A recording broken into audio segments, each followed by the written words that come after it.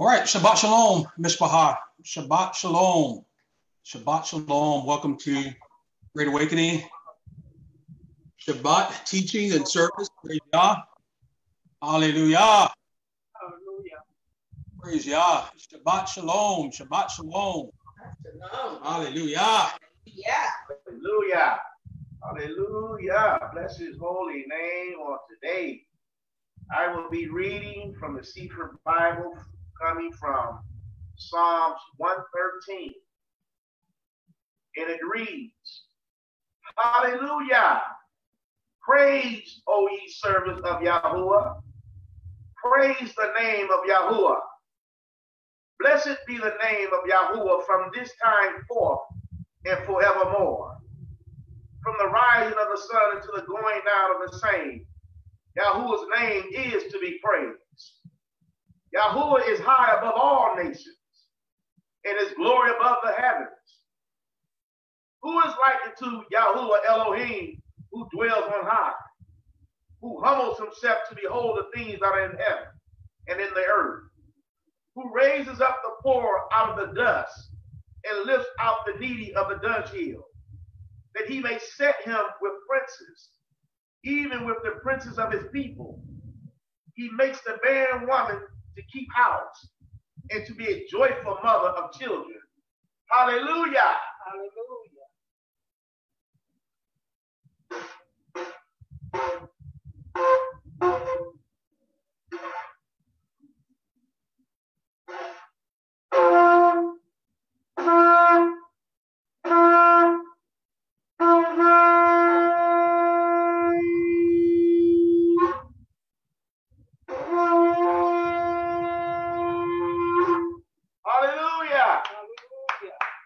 Hallelujah.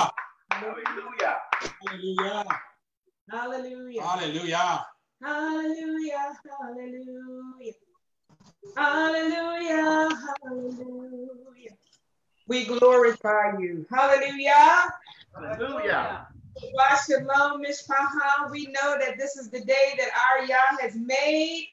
And I don't know about you guys, but I definitely have come into this Shabbat worship experience to give his name praise, glory, and honor. He said that we can enter into his gates with thanksgiving and into his courts with praise. Hallelujah. And we also know that his Torah is together in agreement that there he is in the midst. And where the Ruach HaKodesh is, there's liberty. So we just open up this Shabbat worship and our opportunity to and just bless our Yah. Hallelujah. Father, we worship you. Father, we adore you. We give your name praise, glory, and honor. Thank you for giving us this opportunity to come and be in your presence, to come and lift up your name. Hallelujah.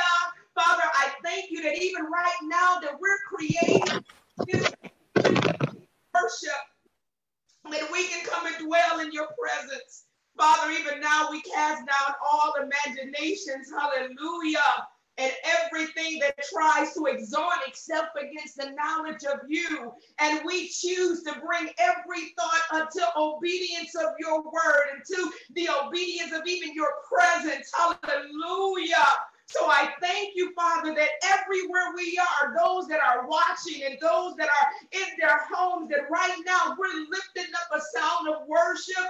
We're lifting up a sound of adoration unto you. We are entering into your gates saying, thank you, Father Yah.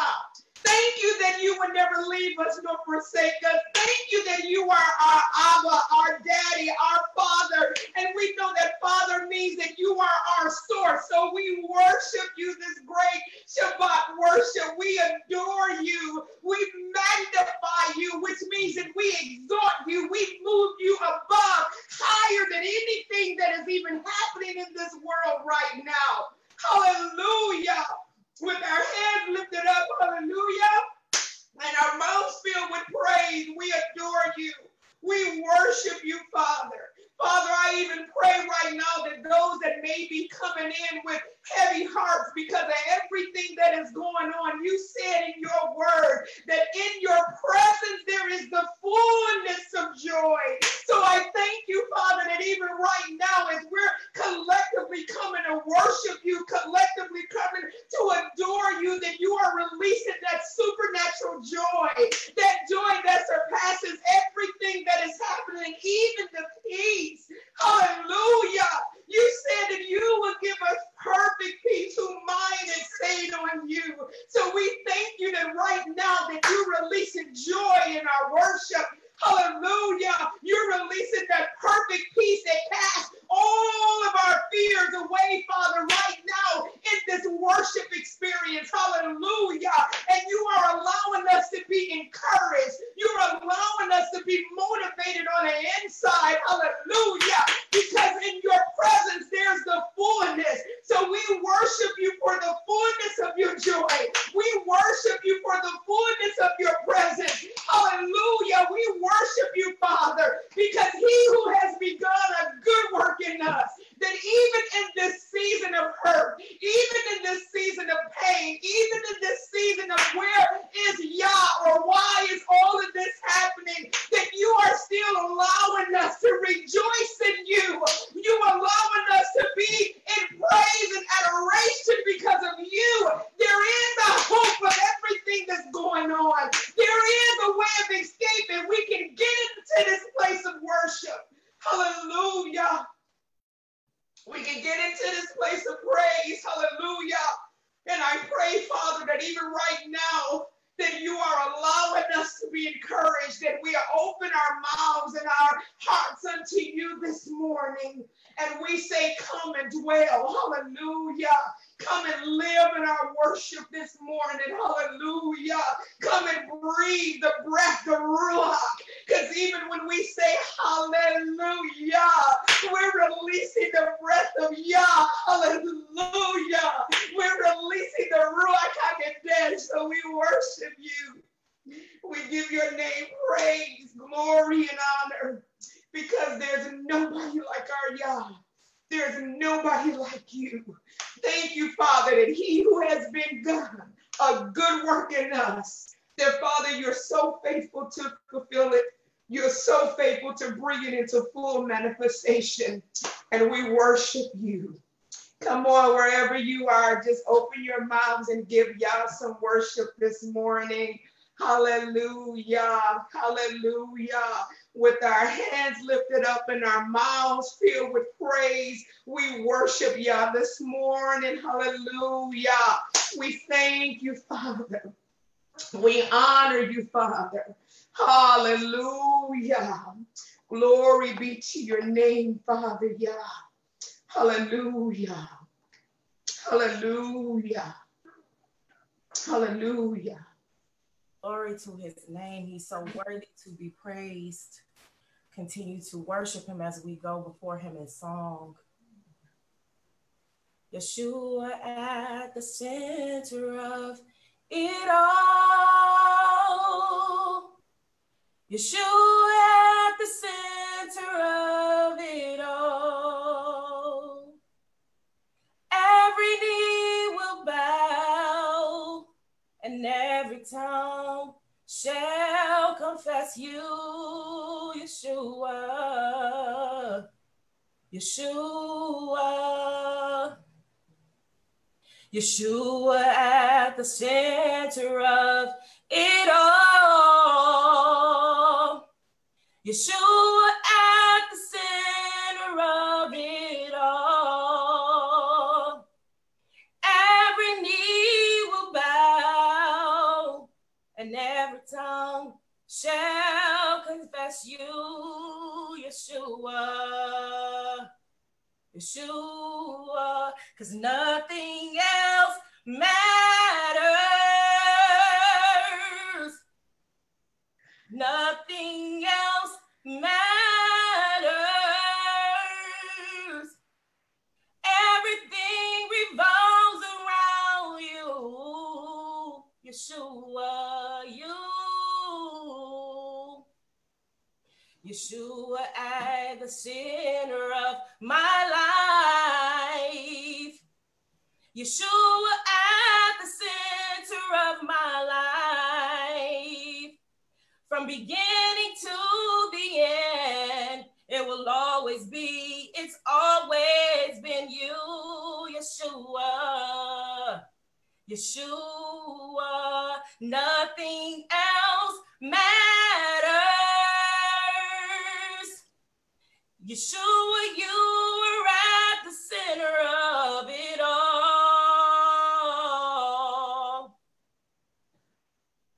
Yeshua, you're the center.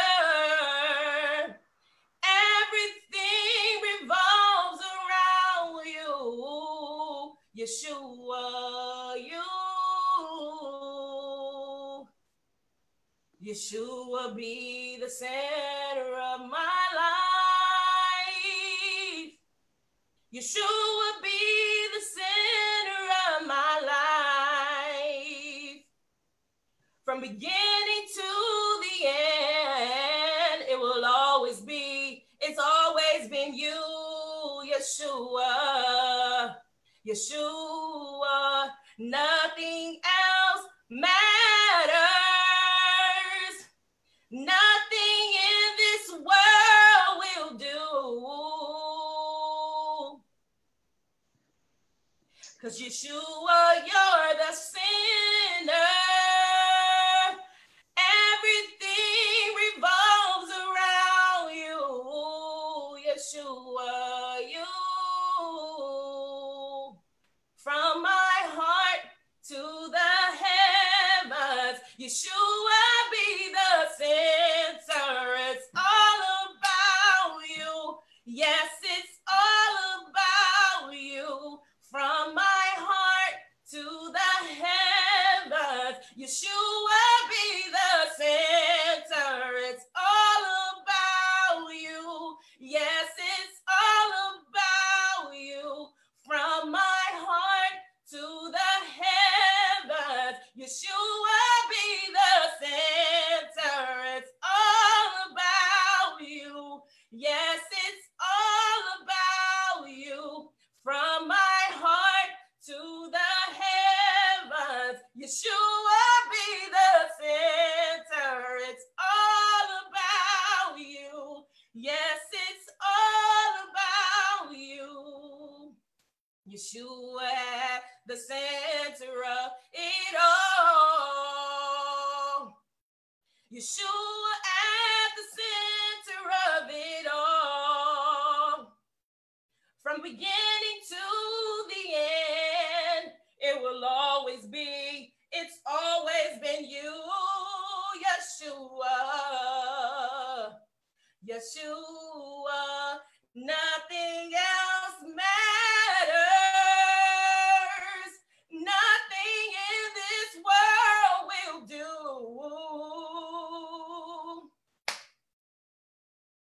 Yeshua, you're the center. Everything revolves around you. Yeshua, you. It is to you, Holy Father, no one like you, and I will bless your name. Bless your name.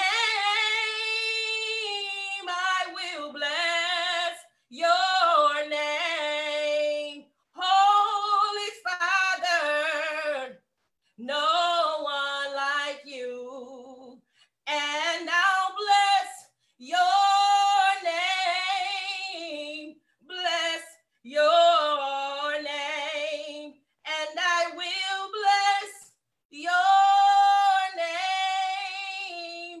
Bless your name, and I will bless your name.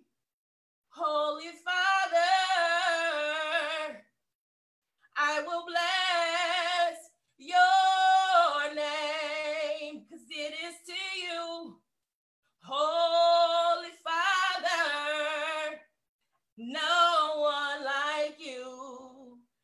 I will bless your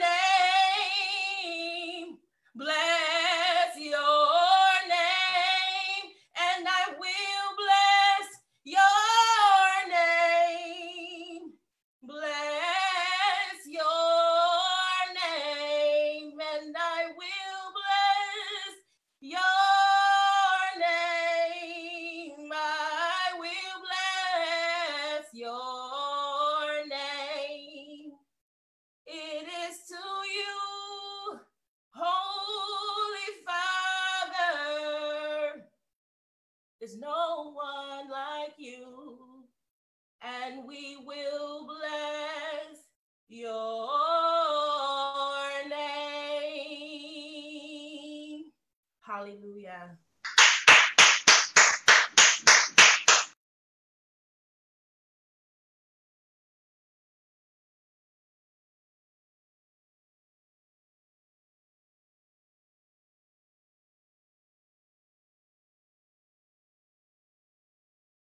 Hallelujah.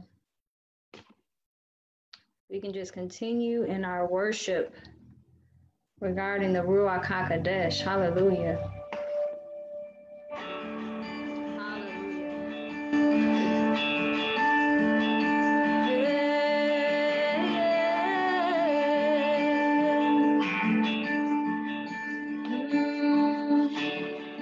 There's nothing worth more that could ever come close. Nothing can compare. Your living hope.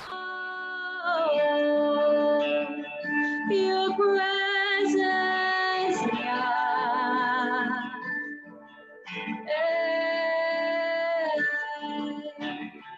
I've tasted and seen of the sweetest of loves, where my heart becomes free and my shame is undone.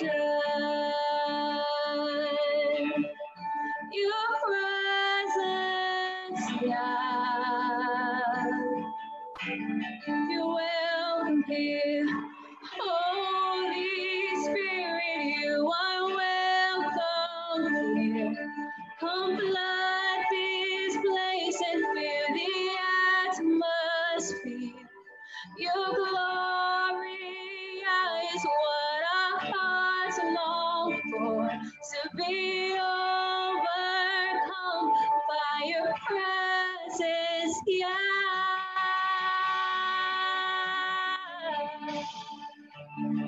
Your presence, God.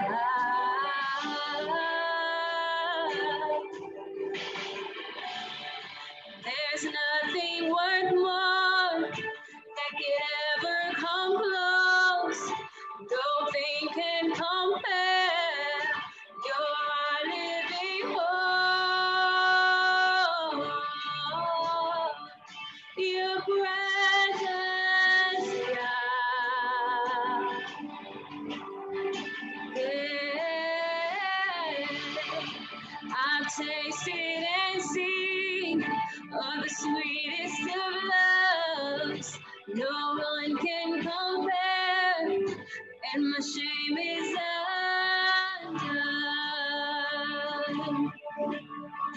Your presence, God. Yeah.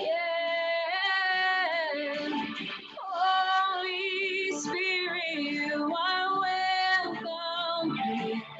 Come flood this place and fill the atmosphere. Your glory is what our hearts long for, to be overcome by your presence, God.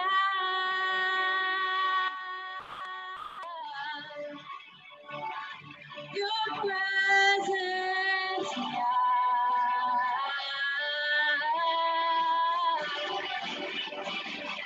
Let us become more aware of your presence.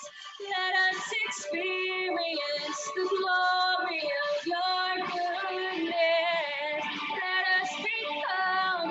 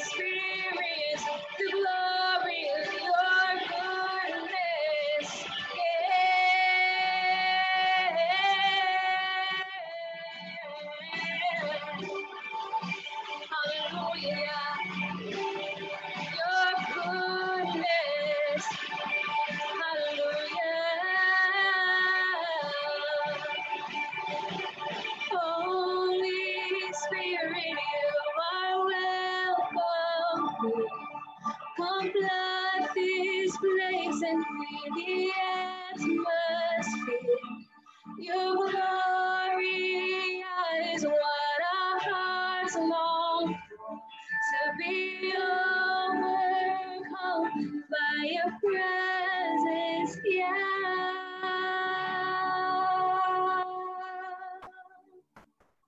your presence,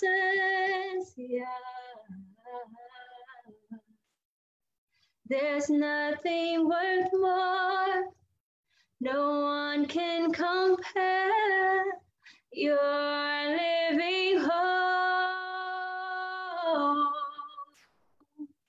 your presence,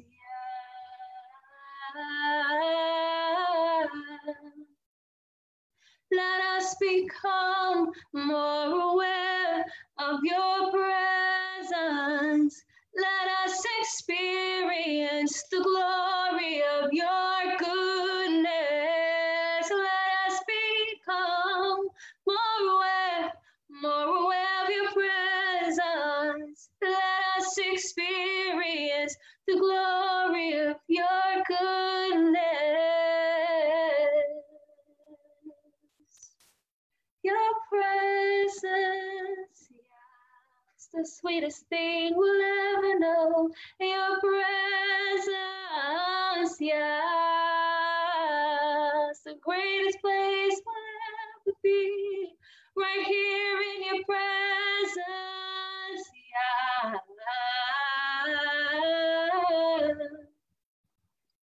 Holy Spirit, you are welcome here. Come flood this place and fill the atmosphere. Your glory is what our hearts long for, to be overcome by your presence,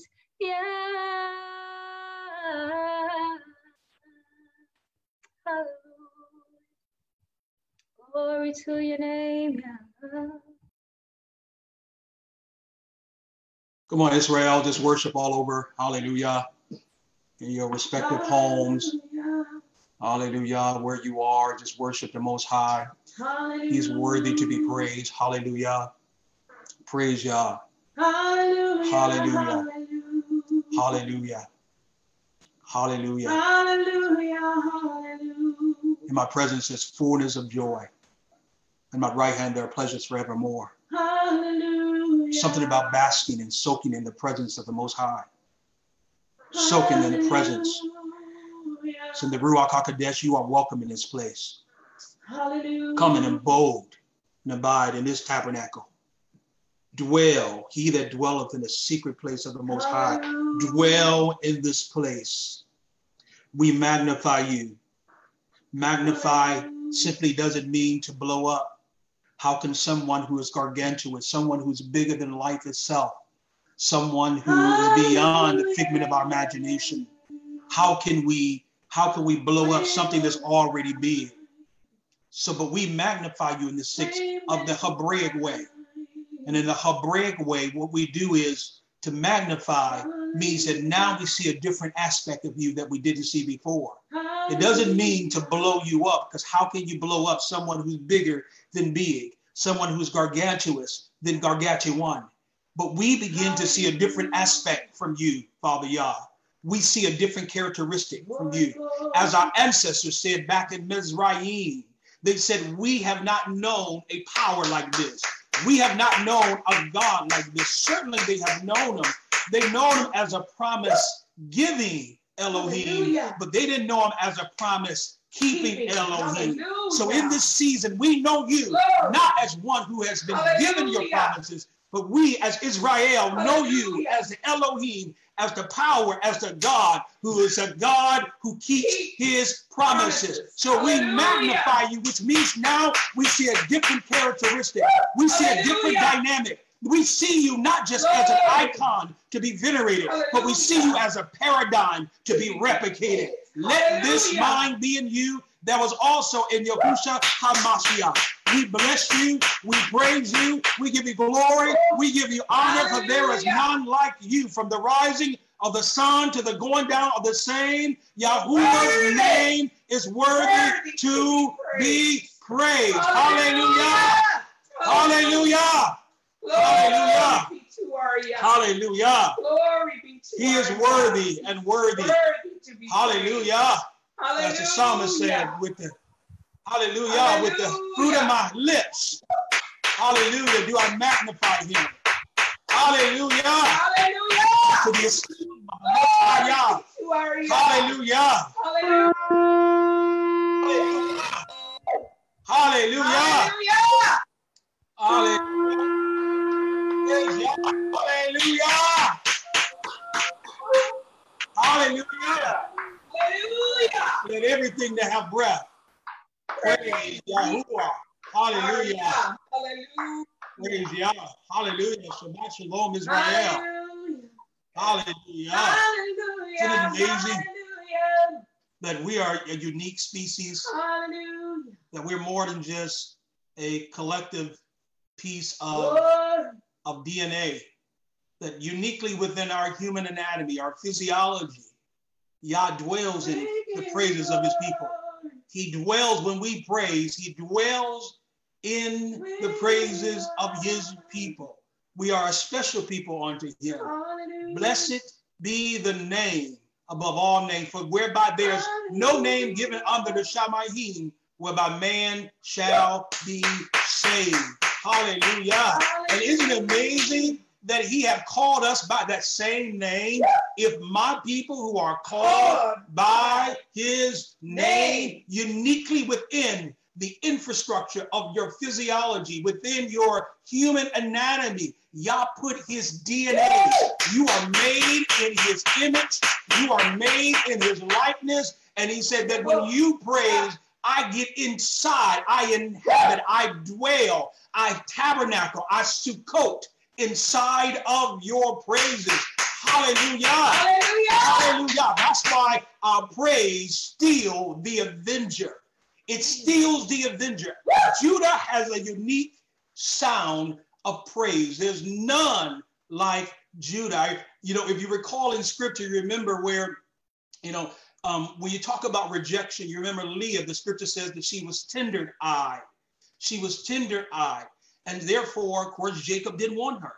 Jacob did not find her to be this specimen of attraction. And the scripture says that he did not want her. He was not in love with her, rather. And so she felt, if I gave him a son, so the first son was born to her was Reuben. It was Reuben. And she said, well, Reuben literally means son. Maybe he'll accept me if I give him a son. And of course, he did not accept her, although he had a son. Second son we know was born, of course, is Simeon. And Simeon, he said, well, maybe it means promise. Maybe if I give him this, maybe he will see me. It means to look or to behold. Maybe he will see me again. Maybe he will look at me. And that wasn't the case. Then the third son she gave birth to through Jacob, our ancestor, our forefather, was Levi. Levi means commitment. That maybe now this man, they looking at me. This man doesn't accept me. I am in this isolated place where I am vying for his attention. I'm looking for some type of attention from this man, and this man is not giving me his attention. And so therefore, of course, she said, if I give birth to Levi literally means commitment, then maybe he will commit to me. And we know that he did not commit to her. Then she stopped looking for the approval of man. Because whenever you look for the approval of man, what happens is neutralize your worship unto the Most High. That's why you cannot seek the approval or the opinion of others, or it's going to impede your worship unto the Most High. And so she gave birth to this last son called Judah. Judah was her fourth son born, and Judah means praise. She said, I'm going to stop seeking the approval of man, and I'm going to just worship the Father. That's what we do to overcome centuries of rejection, isolation, abandonment, what we call Lodibar, the spirit of Mephibosheth, Lodibar, a place that is lonely, a place where nobody wants you, a place where you are preaching the truth and sharing the truth and you're isolated. At some point, you have to overcome the opinions of others and get to the place where you're just going to Judah. Praise him. Judah means I can care less about the opinions of others. I'm going to get into a posture just to praise him. Let's praise him, Judah. Hallelujah. Hallelujah. Hallelujah. Hallelujah. Hallelujah. Hallelujah. Glory To the Lion of Hallelujah. Yahudah. Praise Yah. To the Lion of Yahudah. Hallelujah. Just a couple announcements really quickly. Tomorrow, join us tomorrow at 1 p.m. Eastern Standard Time. Again, that's 1 p.m. Eastern Standard Time from 1 p.m. to 3 p.m. tomorrow during our Shavuot service, in which many call in the Greek tongue Pentecost, but it's our Shavuot service. And so you can connect with us on Zoom. The Zoom ID is 436-916-7013. Again, 7013. And so we know that millions around the world are going to, praise Yah, millions around the world are going to connect as we celebrate this Moreh, this feast day. The scripture tells us in Leviticus, of course, there is 49 days or 7 weeks, and then on the 50th day is Shavuot. So it's more than just Christians understand it as the giving of the Ruach or the Holy Spirit. But for those who study the scriptures and know the scriptures, know that its meaning has far more significance than just the giving of the Ruach. This is the establishment of the new covenant or the renewed covenant, according to Ezekiel chapter 36, Jeremiah chapter 31. It is the renewed covenant that he promised that he will put his spirit in us. Why? That will remind us of the law, that he's going to write down the law on the tablets of our hearts. As he removed his hearts of stone or tablets that was given to Moshe, and now he's going to replace it with a heart of flesh, so that he can now put his spirit and write his law upon the tablets of our hearts. So Shavuot means so much more than just Hikkamashayim. There's so much more than Glossa Lalea. It's so much more than just speaking in tongues. It's so much more than just this charismatic ambience. For us, it includes that for the charismatic believer, but it also includes this is that now Yah has written the law upon our hearts that we might follow this law. Hallelujah. And the testimony of Yahushua HaMashiach. So again, join us on Monday nights. Praise Yah. We ask that you join us on Monday nights for Moreh Roundtable. We have an exciting topic for you this upcoming Monday, but that would be at 8 p.m. Eastern Standard Time on our on our Facebook Live. So you can look Great Awakening H2N as Hebrews to Negroes International, and you will find us live on Facebook. Praise Yah. Also, I want to encourage you just to go to our website, find out we have updates all the time on our website concerning the Great Awakening. Also, please join us on every Thursday night at 7 p.m. Eastern Standard Time for our Torah Life Scripture study. And so we study Torah. Torah is the scripture. It is the Greek term graphe. So everywhere you see scripture in the Bible it's referencing Torah. So our scripture study. So again, go to our website and find out a lot of initiatives we have going on. Do want to mention, just very briefly, want to mention our Hebrew Academy, which starts this upcoming Monday. So if you have not registered for classes, or if you're interested in registering for classes, you can go to www.thehaod.org or HebrewAcademyofDetroit.org. We have classes, Hebrew Life Cycles and Customs by Moreh Austin, which will be on Monday nights. We also have scripture interpretation that will start a week from tomorrow on June 7th. For those individuals who want a deeper understanding of the scriptures and various techniques and methodologies in what we call Hebrew hermeneutics in order to properly understand and exegete the scriptures so it will make sense to you and you can comprehend the word of the Most High.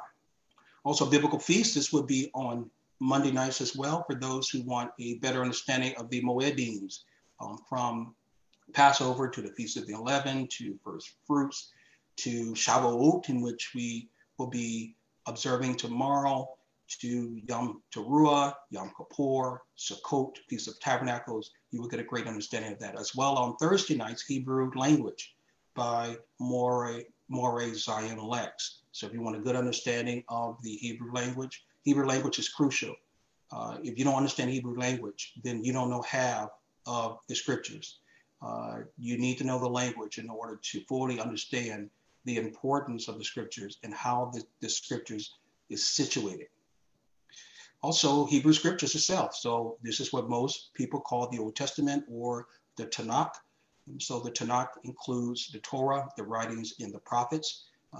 The Mashiach said, I didn't come to destroy or to abolish the law, which is Torah, and the prophets, Nayavim, but I come to fulfill. I come to bring full clarity. And so you cannot understand the Tanakh in its original authorial intentions without understanding who Christ is or who the Mashiach, because they all point to him. Everything, its literary style, its form, every narrative, every Deuteronomic, every Deuteronomistic, every law, every king, the split of the northern kingdom, the southern kingdom, the whole history of the Hebrew scriptures all point to one individual. That's why we as a nation of people, that the Most High promised David that through his seed will come a emancipator for Israel, and that other nations can cleave.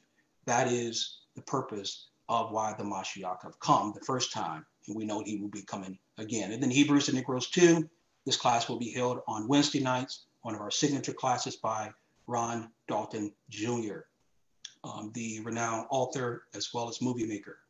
Then defending the biblical law on Wednesday nights as well. So if you want a good grasp in terms of how to defend the biblical law, it is as plain as a day in terms of the scripture that the law is not abolished or done away with.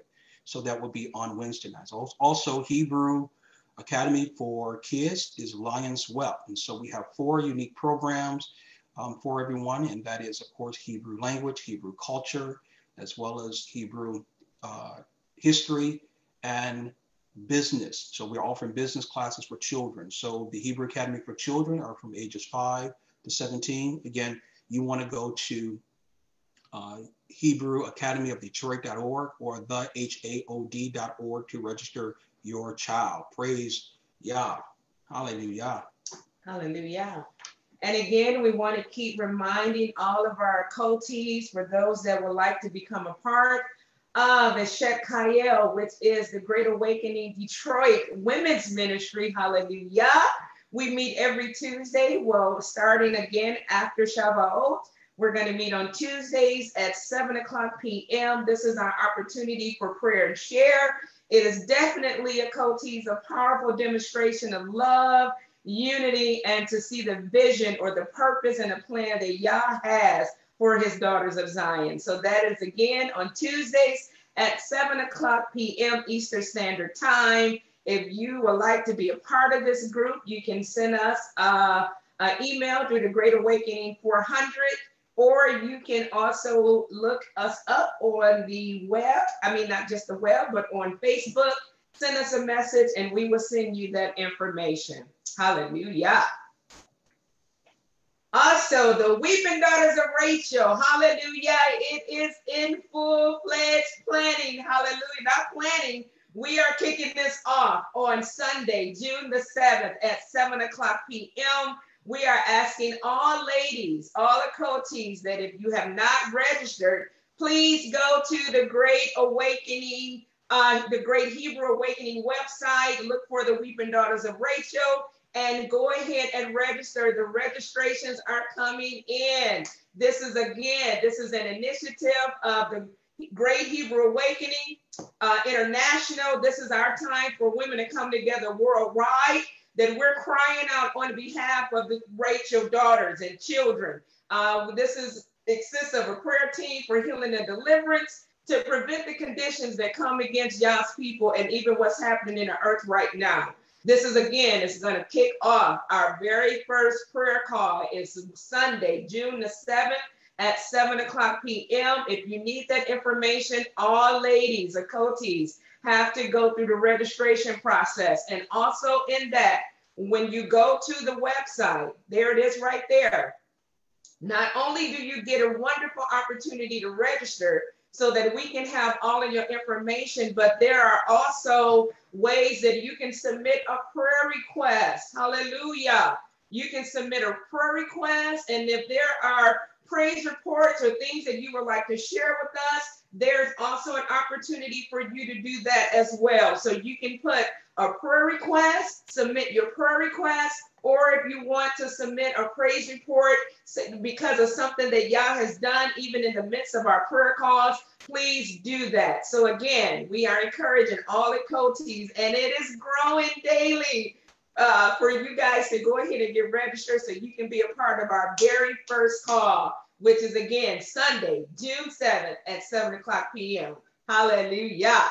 Hallelujah. We also want to remind the Mishpachah, and for those individuals who really have a passion for evangelism and for witnessing and sharing what we call the great news. So the great news is not just the Basor, the gospel, and every man, every boy of every creed and every color and every tongue needs to hear the gospel, but they also need to know who they are. So we call that the great news. And that's why the Mashiach, Christ said, go, don't go into the way of the Gentiles just yet, but I want you to go unto the lost sheep of the house of Israel. And so we have a responsibility to go to the lost sheep, to take this good news, to share their identity, those individuals who were disconnected from their heritage, as the scripture says in Jeremiah chapter 17:4, that I will disconnect you from your heritage that I gave you. And so heritage is very important. So if you go to the website, go to About Us, go to Tracks. We have some companion tracks to help you share the great news with your companions, with your friends, with your associates, with your coworkers. So track number 1 is just, who are African Americans? Who are we?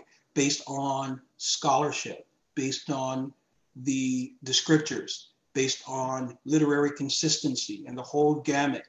This explains who we are, based on, again, corroborating accounts, DNA, genetics, archaeological studies, anthropological studies, etc. So people can understand who we are, and that we are the people of the book, that who we say we are, and that our claims have veracity. And there's a myriad of information to prove that. And then, of course, the awakening. Just what is the awakening? So this track includes salvation for Israel, the law, the Sabbath, as also you got to accept Christ. That's very important. But how do you walk out the awakening? How do you walk and restore the ancient path? How do you do that? And so there's a companion. So you can go to the website, and we do not charge for these. We just charge for you printing them up. So you have to print them and get them mailed, but there is no profit that we make off these here. This is about sharing the great news with everyone that has ears to hear. Praise Yah. Hallelujah. Hallelujah. Hallelujah. So that's important. Also 24/7 prayer. We know that many in our assembly are still praying. Praise Yah. Prayer is not an initiative of our assembly. It is the very heartbeat. It is the lifeline of what we do. It's not an initiative, but prayer itself is part of the culture and the DNA of our assembly. And so we ask that you continue to stay on your watch. We want to be known as a house of prayer according to the scriptures. This is what the Mashiach have said. My Father's house should be called the house of prayer. So we want to make sure that because of the assignment we have, which is a very difficult, very arduous assignment, it is an assignment that has a lot of opposition, not only from humanity, but we don't wrestle against flesh and blood, but against principalities. Principalities do not like the awakening, particularly because it get into the eyes of those individuals who have a certain dogma or dogma. And I'll mention that a little later in terms of the washing of the word. And so that's why it's going to stimulate some demonic magistrates, some powers that be. And so we want to make sure that we always in a posture to be in prayer. Prayer is our lifeline for the believer. If my people who are called by my name shall humble themselves and pray. Hallelujah. Hallelujah. All right, so we have a treat for you all. We're going to do the Hebrew word of the week. Hebrew word of the week. Praise God. And hallelujah. It is none other than Moreh Tawana Howard. I know you're used to hearing Moreh James, but we thought that we would mix it up a little bit this morning. And we would hear from Moreh. Hallelujah. I am so excited, Mishpaha, to be able to share what the Ruach had just been giving me over these last few weeks concerning constantly understanding who we are. And I know that many of us, we can be in so many different levels when it comes to understanding who we are as God's chosen people and understanding the Hebraic faith. And I know that my audience, and when I say my audience, I'm talking about on Facebook and on social media, may be a different audience from those that are faithful followers of my dear husband, Dr. Ken Howard. So I always want to be able to go back to some basic fundamental understanding so that we can continue to not only be a light, but to be an answer in the midst of all of these questions that the world and society are asking. Why are we in the state that we are in? Hallelujah. And so for these last couple of Sabbaths worship experience, Moreh James last week, he talked on the power of the covenant and what the covenant itself looks like. And he did such a beautiful job in understanding that. So just to make a long story short, so when we begin to talk about who we are as God's chosen people, sometimes people ask, why does it matter? Hallelujah. Why does it matter? Because Christianity have had us in this false reality that we are all equal and that no one is greater than the other. But there's so much degradation that's happening to us that now the world is looking for answers. So we know that in Deuteronomy chapter 28, it gives us a brief, not a brief, but it gives us a very detailed understanding of why does it matter. Hallelujah. It matters because for those that have been following us, we know in Exodus, we made the covenant with Yah when Moses received the commandments on Mount Sinai, and he brought it to the people. Not when he got through telling or explaining what these commandments were, all the people answered with one voice, said, yes, we received this, and yes, we will honor it. So when we get to Deuteronomy 28, and it talks about the blessings and the curses, why does it matter? In understanding this covenant agreement, we know that Deuteronomy 28 verses 45 and 46 says that Yah, our Yah, would bring a curse upon Israel. Hallelujah. Hallelujah. Because of their disobedience. And it would be used as a sign to identify who the true children of Israel are. And it will be upon our children's forever. There is a cry right now that is going on in the world saying, why are our people constantly falling into the hands of our oppressors? Why are we constantly going through so many degradations that is killing and destroying us? So we see right here in scripture that in 45, all these curses will come upon you. They will pursue you and overtake you until you are destroyed. Why? Because you did not obey the Lord, our Elohim, and observe the commandments and decrees that he have gave you. They will be a sign and a wonder to you that you are what? His descendants forever. So I said, okay, so let's look at this from a different angle. What does it mean in this scripture in Deuteronomy 28 verses 16 through 18. What does it mean? Hallelujah. The word curse, what does it mean in its original Hebrew meaning? The word curse right here in verses 16 through 18 is the Hebrew word ara. Ara, that's A-R-A-R. And this word ara, come on, for those that is familiar with Paleo-Hebrew takes our words and they are in a picture. They have a gematria, which is a number, and then they have this actual meaning. So this word ara means curse, that means curse. In Deuteronomy 28, verses 16 through 18, is made up of two Paleo-Hebrew words, which is aleph and resh. Come on, I want you to just flow with me because we're going to see right in scripture what does this word curse actually means. When talking about Yah's chosen people, when we fell in disobedience, he said that we will be cursed, or he will curse us. So let's keep going. So the word ar is a Hebrew verb whose paleo letters are aleph and resh, aleph, resh. But because we read Hebrew from right to left, it would read resh, aleph, resh, aleph. Okay? Hallelujah. So we know that resh is the symbol of the head of a man that can appear or represent one who is bent over. I'm going to say that again. Resh is the symbol of the head of a man that can appear or represent one who is bent over. So when we move to aleph, aleph is the symbol of an ox head that represents what? Power, authority, strength, and leadership. Come on, we're talking about understanding what this word curse means. Hallelujah, in Deuteronomy 28.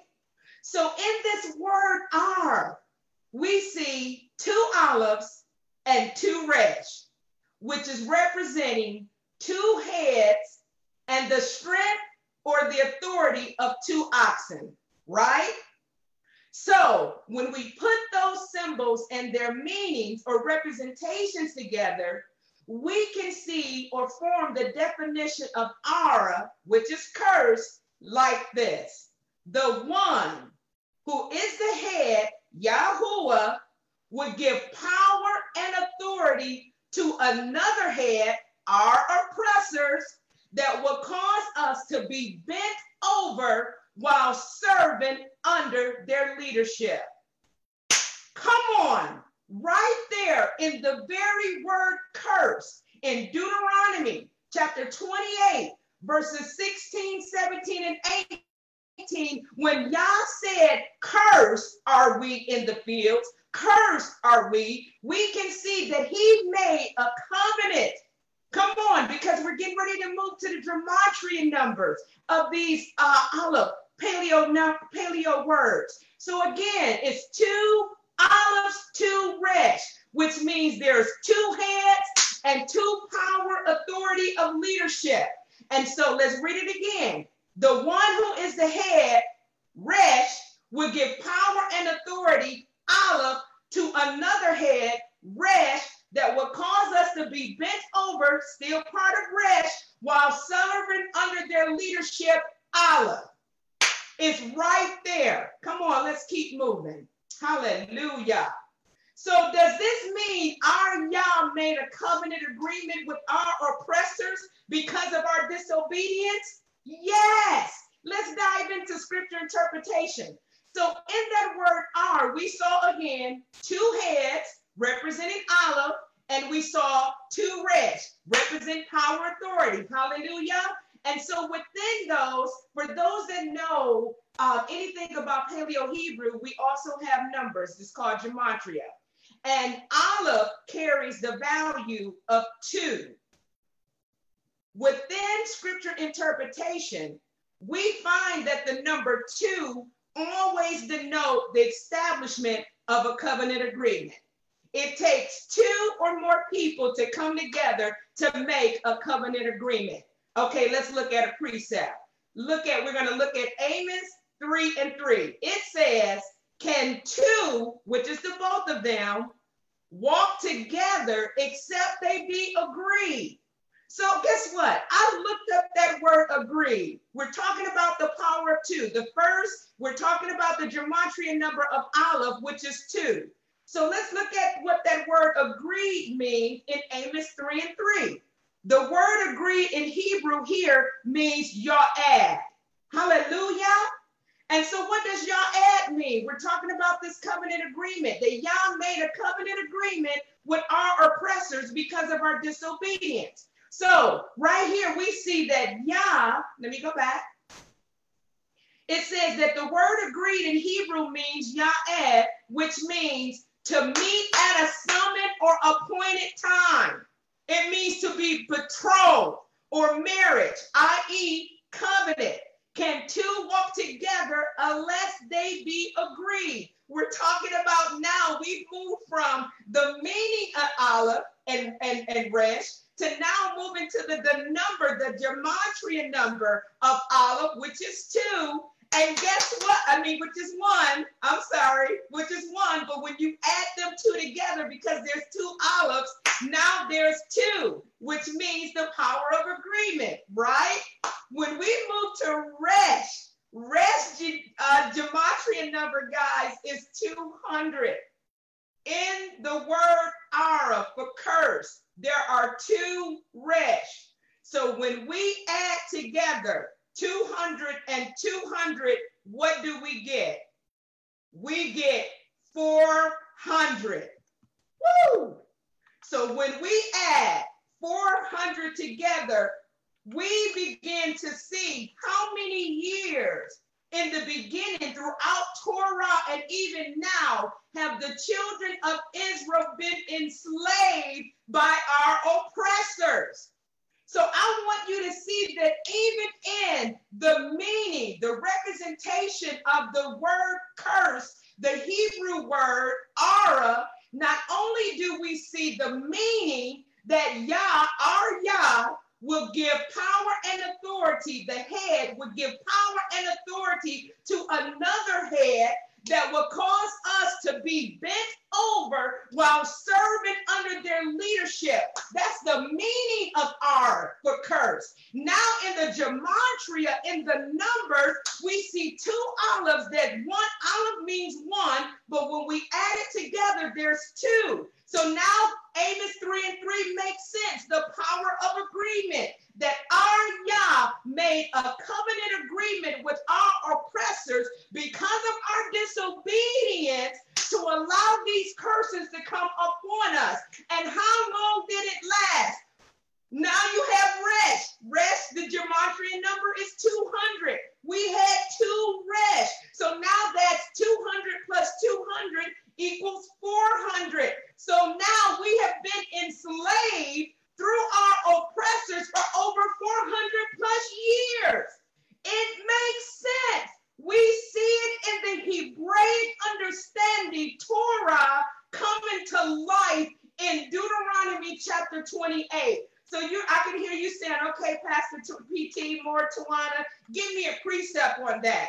Let's look at this Jeremiah 34, verses 18 through 20. The men who have violated my covenant have not fulfilled the terms of the covenant they made before me. I will treat you like the calf they cut in 2. That's a power of agreement, covenant. Whenever there's a covenant, guys, there has to be blood shed.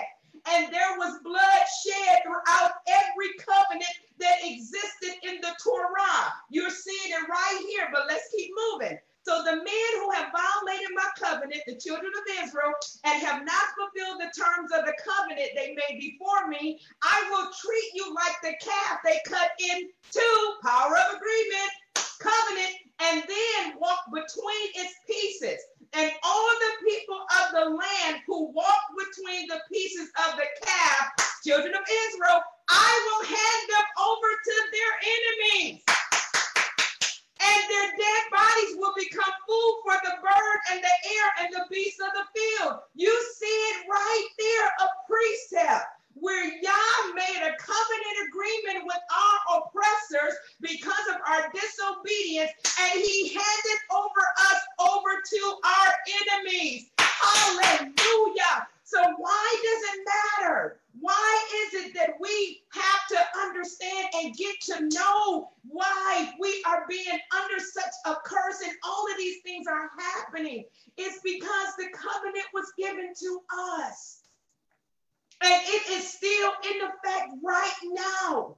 And he's saying that in order for us to break the curse, in order for us to see the manifestation of Yah's chosen people, because we are a royal priesthood, a holy nation unto him, peculiar people, that he said that he's going to cause us to come out of darkness and into his marvelous light, but we have to return back to his laws, statutes, and commandments. So here again, the number 2 denotes authority, establishment of a covenant agreement. 400 denotes 400 plus years of continuing in enslavement. Hallelujah. Genesis 15, verse 13.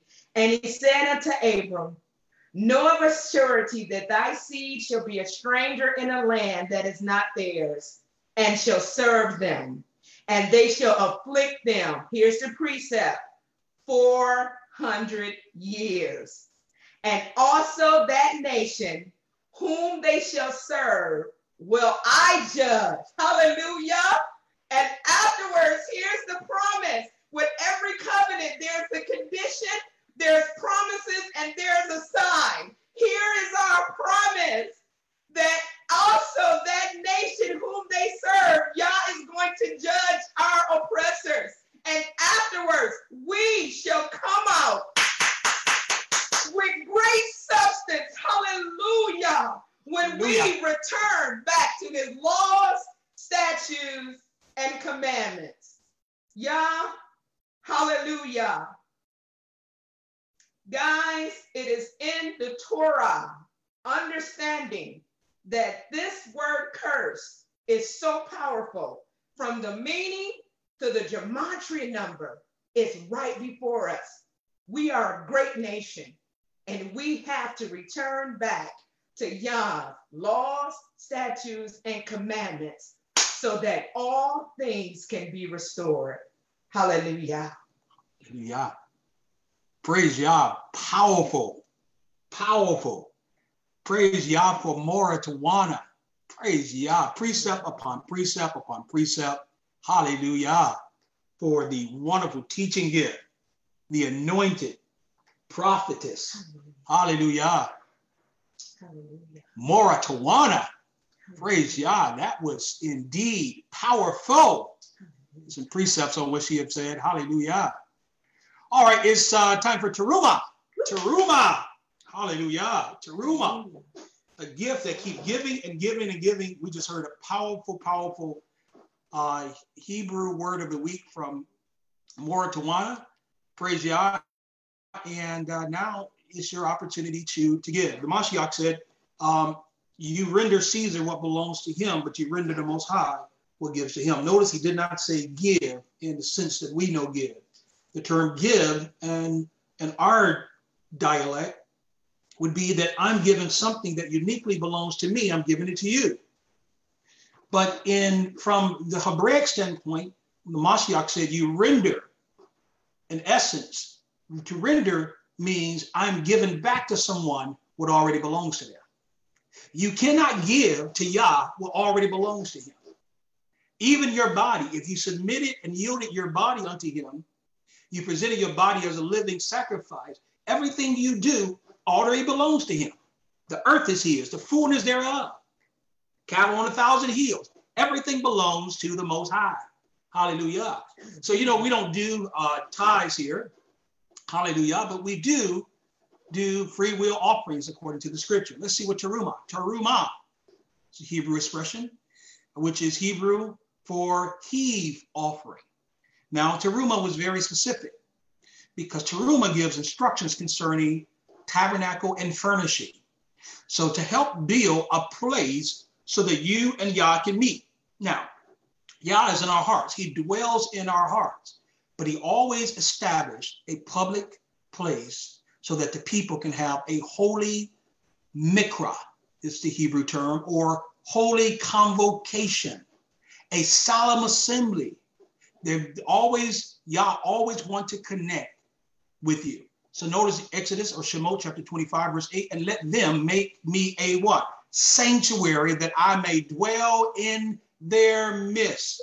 There's something about corporate worship that gets the attention of Yah. Can you get Yah's attention unilaterally? Absolutely. Can you get his attention independently in your room? Absolutely, positively, unequivocally, without question. Yes, you can. But there's something about his presence that he shows up in a greater magnitude in a corporate place than he will ever do individually. So Exodus chapter 25, verse 2, speak unto the people of Israel that they may take for me a contribution, teruma, from every man whose heart moves him, he shall receive the contribution for me. In other words, whatever is on your heart, whatever moves your heart to give for the contribution of building a sanctuary so that Yah can meet you. Now we know that Yah doesn't dwell in buildings made by man, but watch this, it's his sanctuary that you are contributing to. Praise Yah. So let's do our teruma. Hallelujah. So we'll read our teruma confession of faith together on a count of 3. 1, 2, 3. Father Yah, I honor you as I present to you the first fruit of my increase. I recognize you as the authority over all I have. I put you in remembrance of your Torah. You said that if I will obey your commandments and honor you with my substance, you would honor me. Therefore, because of my obedience to the commandments and statutes, I call in a harvest of wisdom to manage my financial affairs, financial favor, jobs and better jobs, raises and bonuses, benefits, promotions and advancements, favorable settlements, rebates and return, the return of all that is lost and stolen, scholarships and grants. Increased sales and commissions, increase in clients and customers, the miracle of debt cancellation, supernatural wealth transfer, innovative creative ideas, favorable financial surprises, every bill paid, every debt paid, short-term and long-term.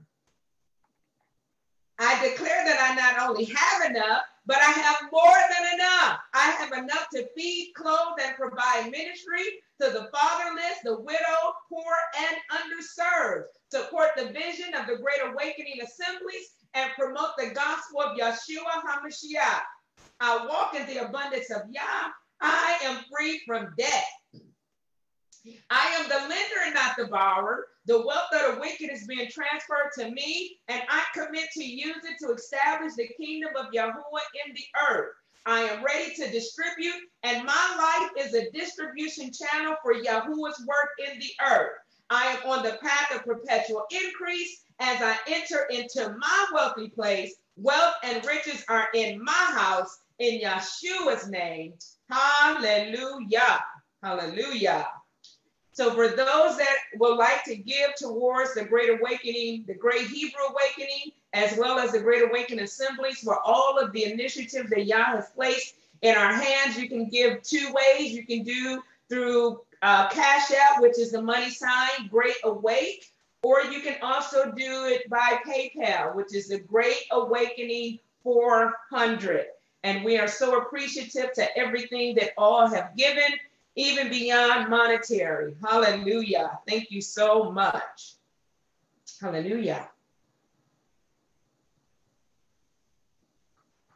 All right, Mishpah, praise Yah for your teruma, your contributions, as is laid on your heart. Anytime a man manipulate you or coerce you or have to use mental manipulation in order to coerce you to give, that is not of Yah. But the scripture says, as it is put on a man's heart, let him give teruma, to build a place where he and Yah can come to dwell together. So Hebrew apologetics, praise Yah, we're making excellent time And let's continue in that trajectory of time. Hebrew apologetics, be prepared to give an answer. First of all, we would like to share the Omer and what's counting the Omer. For those who are new to the truth and new to the awakening, we want to give you a comprehensive biblical understanding of what is the Omer, or what is counting to Shavuot. Say that with me. Shavuot. Shavuot. Shavuot. Shavuot. So it's in Leviticus chapter 23, 15 through 16. Notice what the scripture says, and you shall count 7 full weeks. 7 full weeks, of course, is 49 days, after the day of the Sabbath, Sabbaton, from the day that you brought the sheaf of wave offering. Now, whenever you see sheaf, you also see that as our ancestors crossed the Red Sea and they begin to wave the sheaf, because it always denotes victory. It always denotes we are triumphant over something. So you're going to wave the sheaf of the wave offering. You shall count 50 days the day after Sunday. Let's read it again. You shall count 50 days to the day, because Christ rose early, getting up early Sunday morning. Let's read that again. And you shall count 50 days after early Sunday morning when he got up out of the grave. Let's read that again. You shall count 50 days to the day after the 7th Sabbath. Then you shall present a grain offering of new grain to Yahuwah. So what are these verses saying? Basically, Passover and Shavuot, between Passover and Shavuot, there's a period of counting. So for those of us who are familiar with, of course, the Sabbath during the feast day of Pesach, or feast week of Pesach, we know that we begin to count from that first Sabbath during the time, and we begin to count 7 consecutive Sabbaths. So amazingly, literally 7 weeks ago, we celebrated, we were in the week of the feast of the unleavened bread, or Passover week. So we count 50 days from first fruits offerings within the Passover week of the feast of Shavuot, or Pentecost. So in biblical times, the period of counting was observed by bringing an omer of barley to the temple and waving it before Yahuwah every day between Passover and Shavuot. Christians just espouse a different understanding of what Pentecost is. So this period of counting connects Passover with Shavuot. Why is this connection significant? Well, because Passover memorializes Israel's deliverance from slavery in Mizraim. It's amazing that our folks celebrate everybody else's holiday, every other national origin, their holidays except ours. Come on. Our true freedom came, and there were several, whether we're talking about Mizraim or Assyrian or Babylon or Persia or the Greeks or the Romans. We have had many milestones of what I call temporal victories. They were very short-lived, but we had them. And so, but it was a time for us to remember coming out of bondage. Shavuot was when, you see how when you allow Christians or any other religious paradigm to strip you of your history, and it's just called Pentecost Sunday, and but there is a historical component to why we do what we do. Everything in the Bible, there is a rhyme and a reason to, and it all centers around one group of people, one people group. So Shavuot is when the Most High gave the Torah to Israel. Most Christians don't know that. They think, oh, it was just they went in the upper room and the Holy Spirit fell on them and they began to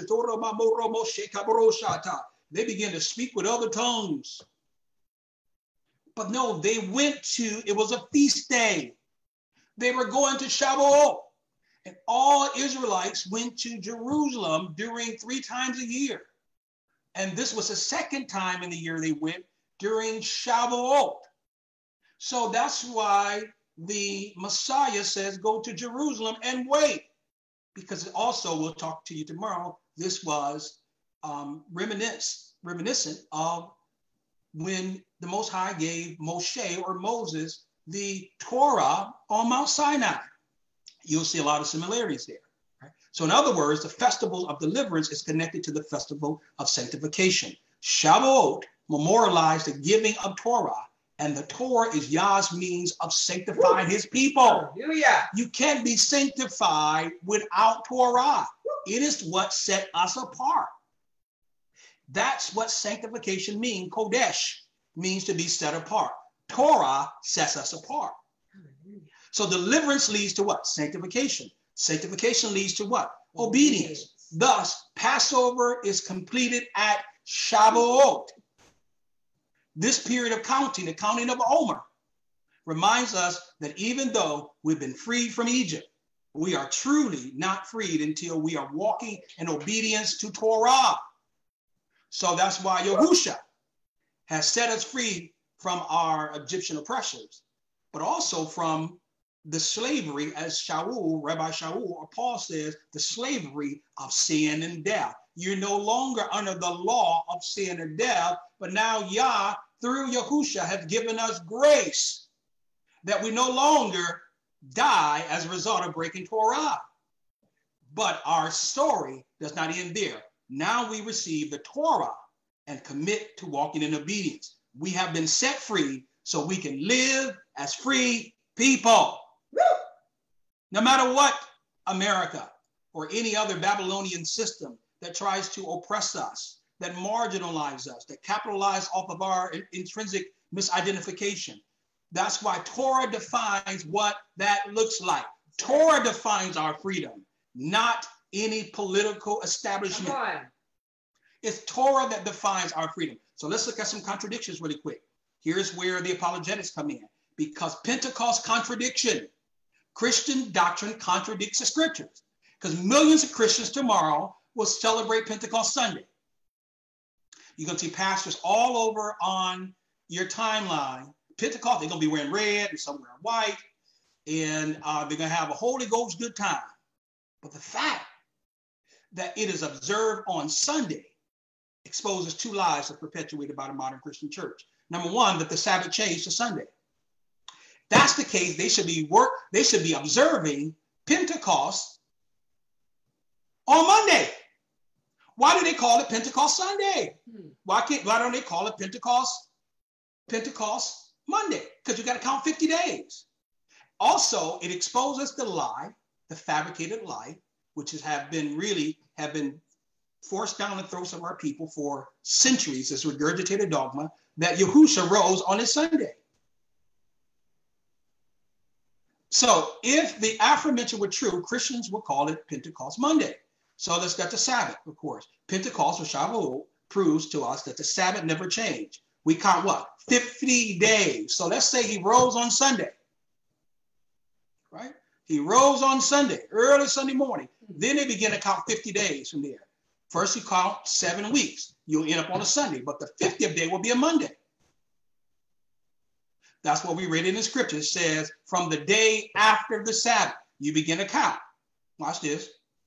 He rose on they say he rose on a Sunday. In 50 days, if you count, it will be what? It will be a Monday. So it further proves the inconsistencies of modern Christianity.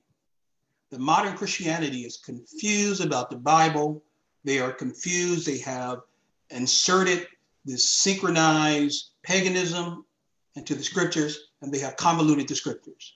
So always ask them, if you're going to count 50 days, why do we always celebrate it on a Sunday? So what they did is they tried to pick and choose what they do in terms of celebrate. So there's a lot of contradictions when it comes to these two. It proves that the Sabbath never changed and that the resurrection occurred on the Sabbath, not a Sunday. Hallelujah. Hallelujah. Praise God. All right. So let's get into this really quick. We're making good time. Y'all might be out of here, praise y'all, by 10 o'clock tonight. Praise y'all. Just kidding. Just kidding. Just kidding. All right. Let's talk about Moreh's latter rain. I'm excited about this teaching. Excited about what the Most High will reveal to you. I pray that your hearts will be open. It will be receptive to hear what the Ruach, what the Spirit will say unto the assemblies. So we rebuke the spirit of error and we release the spirit of accuracy so that we might hear from Yahuwah. Hallelujah. Hallelujah. As to what he might say to his people. His people. Praise Yah. What he might say to his people. Praise Yah. Adjust it. Hallelujah. Hallelujah. All right. We'll get there. We'll get there somehow. Yes. No, go down. No, go down. Okay. Here, let me do it. There we go. All right. Need some help? Only that's why wife is called a helpmeet. Okay. All right, helpmeet is the Hebraic expression where we get the word Eleazar. But Azar means help. So helpmeet is Azar. It means a covering. So, yep, I said that, fellas. That's what it means. Azar means a covering, but not covering as if a woman is head, but covering like a bark that covers a tree, much like a womb that covers a baby, much like skin that covers the bone. It is to cover, and it's the same thing that Eve did when we look at it through precept upon precept. When we look at it through the exegetical lens of the scriptures, we begin to see that as such. Praise Yah. So let's talk a little bit about Moreh's latter rain. What do I mean by that? Are we being narcissistic? What do we mean by this latter rain of Moreh's? Why is there a re-establishment, a reawakening of Moreh's? And what is a Moreh? What is the significance of a Moreh? What can we gather and espouse from these things? So let's start. Let's go to Genesis chapter 12. Let's go back from the beginning, Genesis chapter 12. Okay. Not for sure if Moreh James is there, but if not, I will read. You want to read? Go ahead and read. Now the Lord said unto Abram, get thee out of thy country and from thy kindred and from thy father's house unto a land that I will show thee. And I will make thee a great nation, and I will bless thee and make thy name great, and thou shalt be a blessing. And I will bless them that bless thee, and curse him that curse thee. And in thee shall all families of the earth be blessed. So Abram departed as the Lord had spoken unto him, and Lot went with him. And Abram was 75 years old when he departed out of Haran. And Abram took Sarai, his wife, and Lot, his brother's son, and all their substance that they had gathered, and the souls that they had got in Haran. And they went forth to go into the land of Canaan, and into the land of Canaan they came.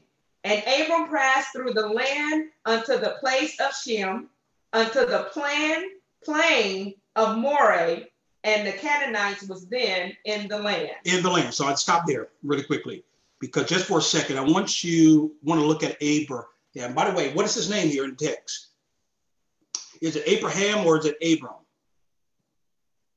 Abram. Abram is in the text. So first of all, I want you all to know, please call your Super Hebrews up and tell them that Dr. Howard said at this point, Abram is a Gentile. Let me say it very slow to say it some more, because I want this to agitate you. I wanted to get into your shanana. I want to make sure that this metabolized. I want to make sure this disseminate. Abraham at this point is a Gentile. He's not a Hebrew by any stretch of the imagination. He's literally a Gentile. And that's why this is to remind them, remind all these super Hebrews, that even though they know this, it almost shocked their system, to remind them that our ancestor, our patriarch, that started all of the tribes of Israel was a Gentile from the beginning. That's why from the beginning, Yah called out his people from what? The four corners of the earth, and began to bring out a people, a new people that started with Abraham. But he was not a Hebrew in the real sense of the word at this point. Watch this. So everyone knows the story about Abraham, of course, and that his name changed eventually. And so we all know that, right? Everybody know that. But if anybody ever wonder why, what is the purpose behind Yah changing someone's name? How many of y'all know that Hebrew is an incredibly deep linguistic? It's a deep language that every single word has a meaning. Every character, every letter, it has a meaning. Every letter is a number, as my wife mentioned in terms of gematria. And so built within the dynamic or the infrastructure of the Hebrew language is what we call the Bible code, right? Bible code. And this is a concept that use numbers and letters, and I brought that out last week, that it's kind of this built into what we call a Hebrew matrix, so to speak. So that's why when we look at some of the old prophets and the sages and the old rabbis of old, you know what they would say? They say that Torah, every event that has happened in creation and that will ever happen is found in the first 5 books of Moses. Everything. And we can go back to Isaiah chapter 46 that says that if you want to know the end, you start from the beginning. Or Ecclesiastes chapter 1, that everything that has been done is going to be done again. There's nothing new under the sun. Because how Yah works in a secular fashion. And he uses numbers. He uses gematria. He uses language. In fact, we know that he created the world by using Hebrew. That's why he's going to restore Zephaniah chapter 3, that pure language. Because Hebrew is the only language that reveals the character of the Most High. It reveals the essence. It reveals his plans. It reveals his purpose. It reveals everything. So that's why we have to look at this Hebrew language and look at its letters and look at the names and look at the people associated with. Why? Because when Yah says that he's going to change someone's name, it's for a reason. It's not just because it's neat and it's cool and it adds to the Bible, because that's how we read it in our American viewpoint. We think, oh, it's just cool. But no, Yah established names, and every name means something. It has a particular purpose to it. It has a mission to it. And that's why it's important. So that's why before you were born, your mother and your father was thinking hard about what to name you. That's why when couples get pregnant, the first thing that happens is they start thinking about a name. Even before it's a boy or girl, they start trying to figure out what they're going to name it. If it's a boy, I'm going to call him this. If it's a girl, I'm going to call him that. And that's one of the things that is popular in our culture, when everybody's looking for a name. And that's why people rarely choose names without looking at a meaning. Isn't that strange? Meanings have everything to a name as we progress and we talk about Abraham, because it's important. Like, for instance, it's amazing in our culture that we don't like somebody named Malachi. We'll never name our child Malachi. I never named my son Malachi. And that's the craziest thing in the world. It's weird because what on earth do that person's name have to do, or something with that person's name disqualify it for your child being called the same name? It makes anything else. It has no rhyme. It's illogical. It makes no sense whatsoever, to do that. But But Malachi, Malachi can be a good name, but I think it's a good name. It has tremendous meaning. But because somebody you don't like, you choose not to do it. Now, let's get to Abraham. I want to bring some things out. Right? So Abraham name literally means, in Paleo Hebrew, Aleph, you see the ox head, Beit, Resh, Mem. Aleph, Beit, Resh, and Mem. So in Paleo Hebrew, the Aleph is in ox. For last week, we talked about it is the strength of a leader. In fact, Moreh just brought that out. It is the strength of a leader. Beit, you see the second one there? Beit. So again, from Hebrew, we read not from left to right, but right to left. So the second one is Beit. And Beit means house. Then we get Rish. For Rish, it means the head of. And then we have the last letter there is Mem. This is the name of Abraham. Mem is water. Specifically, it's like the waters of Noah's flood. It's called, watch this, the former rain. It's called the waters of chaos. And although in English chaos, we think of disorder, we think of something out of chaos, but this is not Yah's realm of thinking. Chaos is what washes away things and brings new life. So it's purposeful chaos. So whenever you see Mem, it's not just chaos, but it's purposeful chaos. It's organized chaos. So Abraham, the strength of the house, is the head of waters. And the word water, of course, or Mem, means sea or people. That's why his first name is Aleph Bet. Aleph Bet or Ab means father, as we say Abba. So he's a father of many nations, or fathers of many seas, or many waters. Water always denote people. So what does this mean? It means the strength of the house is the head of the waters, because what happened is Yahuwah simply squeezed out a couple things out of what we call the hay. Now I want you to look at that, because Abraham has a different meaning. What we do in order to get Abraham from Abram means a father of many nations. That's what Yah promised him. But Abraham espoused a different meaning. Come on. So what we do is we put a gap in between.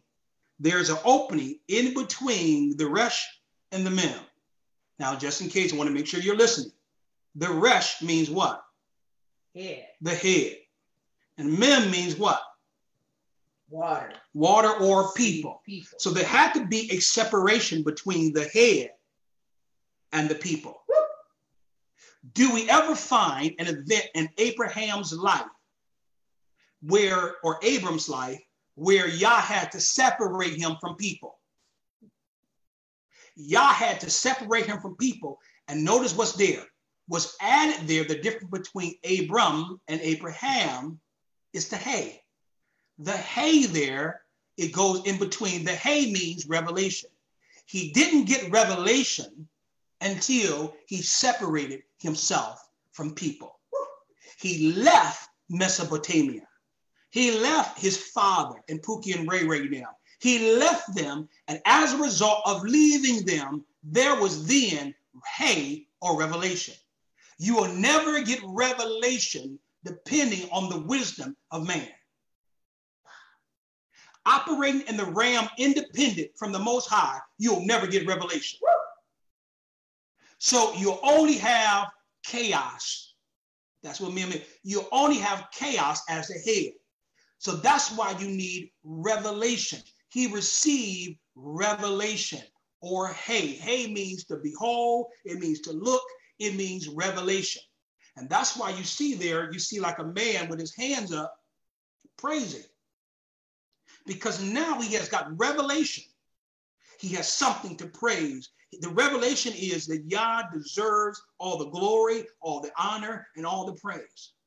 And so Yah changed Abram name to Abraham, which changed the meaning of the name from strength of the house is the head of water to strength of the house, who's the head of open revelation of water. Open revelation of water, because now things begin to open up to him. So what happened with Abram's name, or why was his name changed? And his wife's name was changed. You want to put on mute? His wife's name was changed as well, right? What physically happened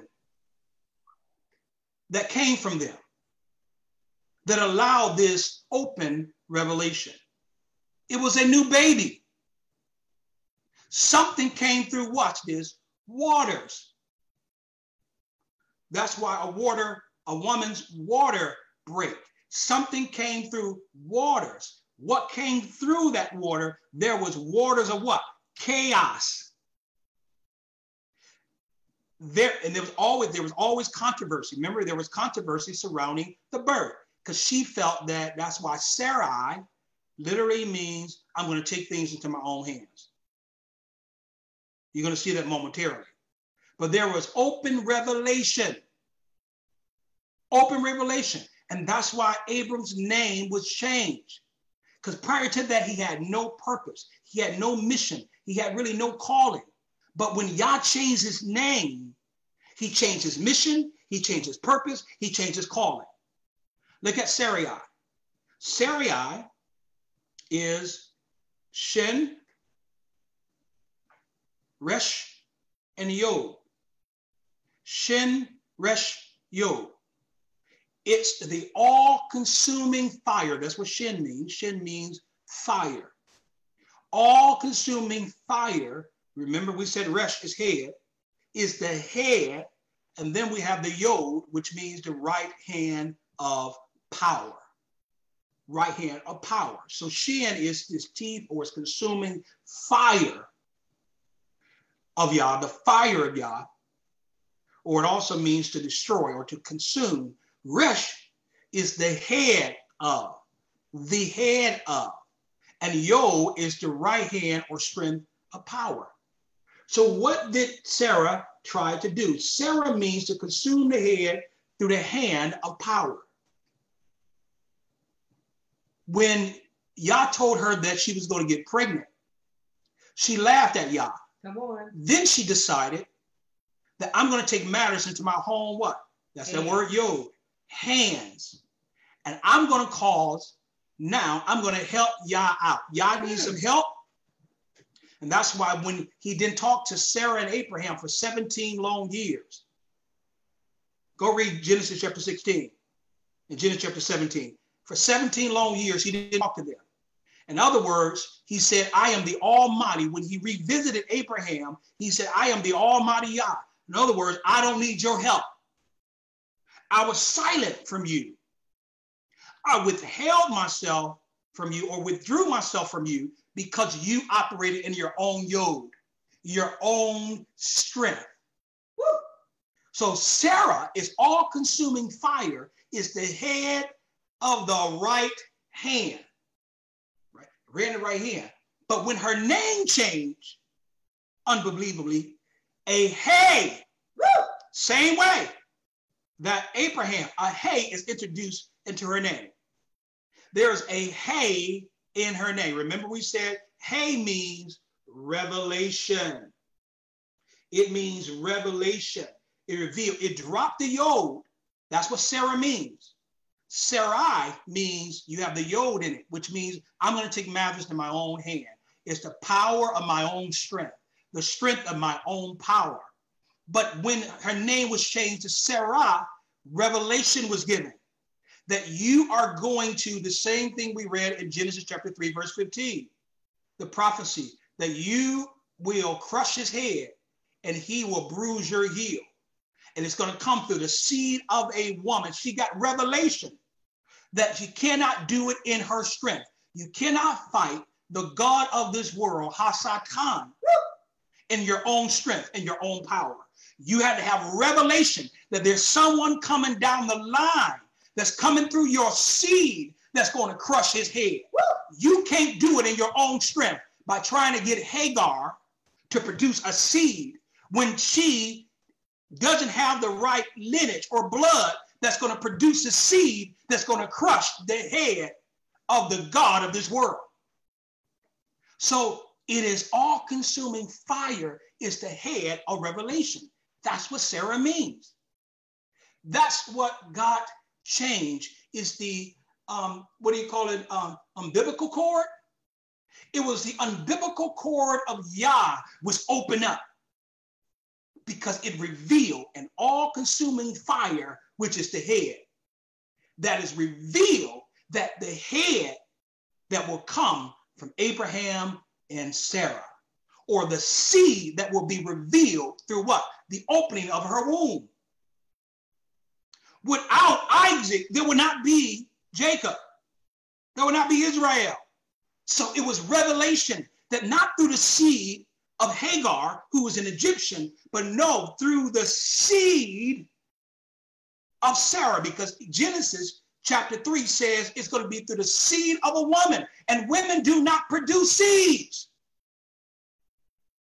So Sarah and Abraham's name literally, it means the entire purpose and journey was changed when Yah changed their name. Let's dig a little deeper, right? Because now we're just skimming through it. But let's dig a little deeper. Let's skim through this a little bit deeper. Go back to Genesis chapter 12, verse 5. And Abram took Sarai, his wife, and Lot, his brother's son, and all their substance that they had gathered, and the souls that they had gotten in Haran. And they went forth to go into the land of Canaan. And into the land of Canaan they came. And Abram passed through the land unto the place of Shechem, unto the plain of Moreh. And the Canaanite was then in the land. Wait a minute. Go back to verse 6. And Abram passed through the land into the place of Shechem, unto the plain of Moreh. And to the plain of what? Moreh. And to the plain of what? Moreh. Stop there. Because when you research and you look at this term Moreh, we begin to see some significant things here. Let me highlight some things in scripture for you. Because when you research Moreh a little bit, and I put it on your screen here, I made a slide of it. You look at Moreh, you'll see things a little easier. I want you to see this term Moreh. Notice it's Strong's number 4176. And we're going to break it down a little bit for you. The Strong's, what it means is, it means teacher. We're going to show you that. It means teacher. It means a teacher. You can see Strong's 4175, that it means teacher. Moreh in Hebrew means teacher. So it literally is a oak tree. When we go back to the scriptures, it was the oak tree at Shechem, according to the scriptures.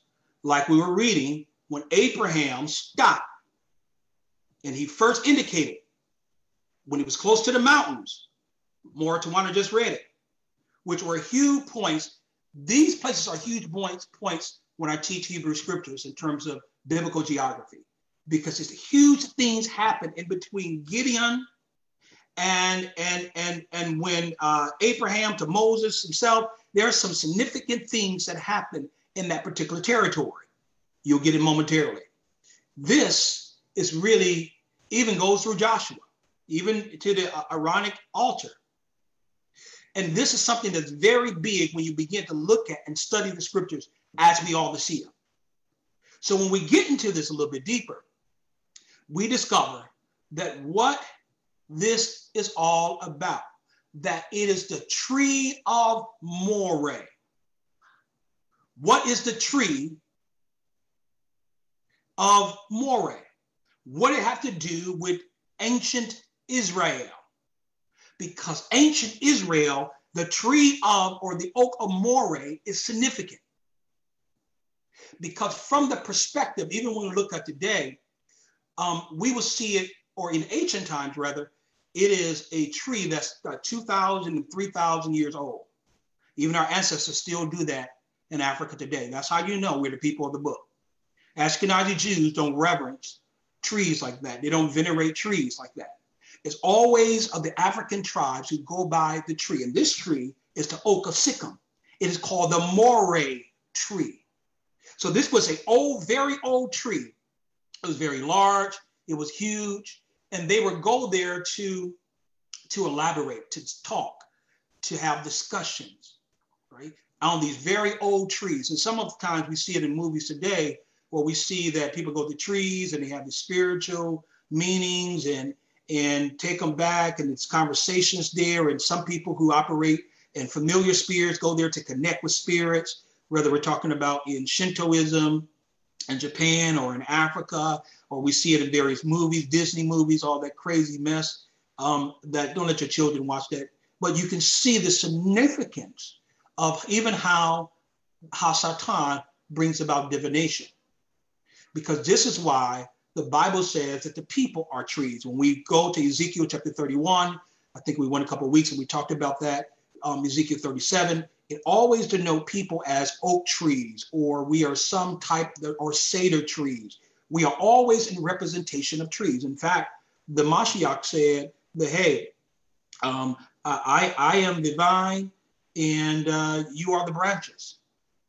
We are always classified biblically in a very metaphoric way as trees. So these are these ancient, giant trees that they will go to, right? Sounds crazy, right? Sounds like something supernatural, something spooky, but it has deep, deep significance, because the reality is that this was a great place to meet.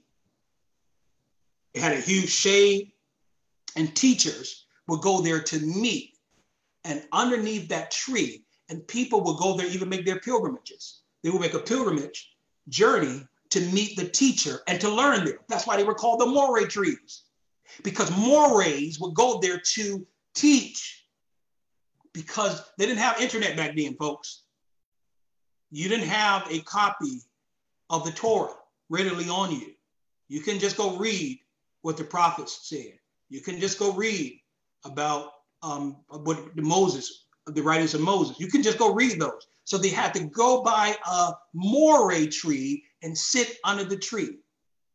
So they will look at some of these teachers, and they will go and submit themselves to the plethora of information that all these Morays had and the knowledge they had, and they would teach the people.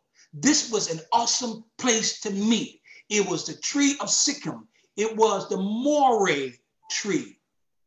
It allowed people to come and go, and they would meet teachers, and there was a lot of wisdom that being shared there. And this is what it is. It's the oak of Moreh, or the oak of the teachers. It's the oak of the teacher. And that's why this is going to make a lot of sense momentarily. Now, notice we go to 4175, because that's what 4176 says. It has the same meaning as 4175. Same one, right?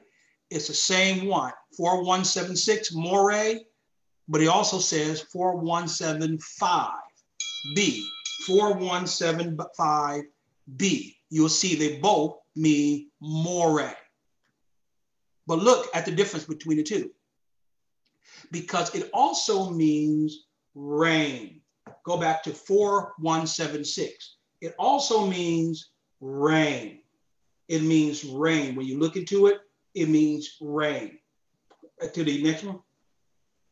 It means a rain. When you look at that, you will find that that word is rain. I think it was cut off a little bit at the bottom there, but it means rain. So when you look at 4175, you will find that it also means rain. Wait a minute. We just got through talking about water with Abraham. This here means rain, but it means the former rain or teacher. They both are synonymous with one another. This is why I love Hebrew so much, because it goes beyond the Greco-Roman, Americanized, Grecianized, Germanic English, which is flat. These words are important because it wraps all kind of concepts around it. So that when you really begin to look at what this means, when I say teacher, many of y'all think teacher of what I'm doing now. Oh, he's just teaching, or professors who teach. But this is in a different light. This is from a different perspective. Because in ancient Hebrew, the concept of teacher had far much more deeper meaning than someone just giving you information. And nothing is wrong with that. But it has a deeper understanding. A teacher is always connected to the former rain. Teachers are always connected to the former rain. Now, for those who are not familiar, of course, with agricultural cycles in Hebrew, and that's why the scripture is an agricultural book. Sowing and reaping, breaking up the fallow ground, seed time, harvest time. It is an agricultural book. So agricultural cycles were found in Israel. And there were two rains that happened in Israel. There's a former rain and there's the what? Latter rain. There's a former rain and there is a latter rain. And it comes in the fall during the feast of Sukkot. That's what the latter rain does. Normally around the end of September or October. And it goes all the way through the month of March. The fall rain happens in the fall. That's when they did a lot of their planting. There's also planting as well. So you don't plant just in the springtime, but you also do it in the latter rain time as well. So as soon as the harvest is in, over there, you begin now to reap. You begin to till the ground. You begin to replant. You do it really quickly to beat what? The former rain. So the seed goes into the ground, and then the former rain comes in fall. And the former rains are very hard. This is a very hard rain. You ever see rain that just wipe out everything? It wipes out everything. That's what the former rain does. It comes in the fall and it wipes out everything. But then comes the latter rain. The latter rain is the second season of the year of rain, which happens in the springtime. See, a lot of us have this American mindset and we're just going to really miss it because we think, oh, that's backwards. We should say the former rain should be in the spring and then the latter rain should be in the fall. But the biblical cycle of agriculture in the scriptures always starts in the fall. That's why we have what we call Sukkot, or the Feast of the Tabernacle. So from their perspective, there's multiple year cycles. And you have to have the agricultural year, which starts in the fall. And then it goes from fall to fall. It goes from fall to fall. I'm going to make sense of this momentarily. So that's why you have seasons in the fall. And then, of course, you reap it in the spring. So you sow it in the fall, and then you reap it in the spring. So that's backwards. Why is it the other way around? Why did you sow it in the spring, but then you reap it in the fall? That don't make any sense. But that's where your first fruits and barley come in at. Right? Where you reaped it in the middle of the summer or at Shavuot. In terms of, that's why we raid the sheaves. It is where harvest happens. It's the rest of it gets harvest back in the fall again, right before Sukkot. So I get a second harvest. Wow. So it's important for you to see that a teacher is connected to the early and the former rain.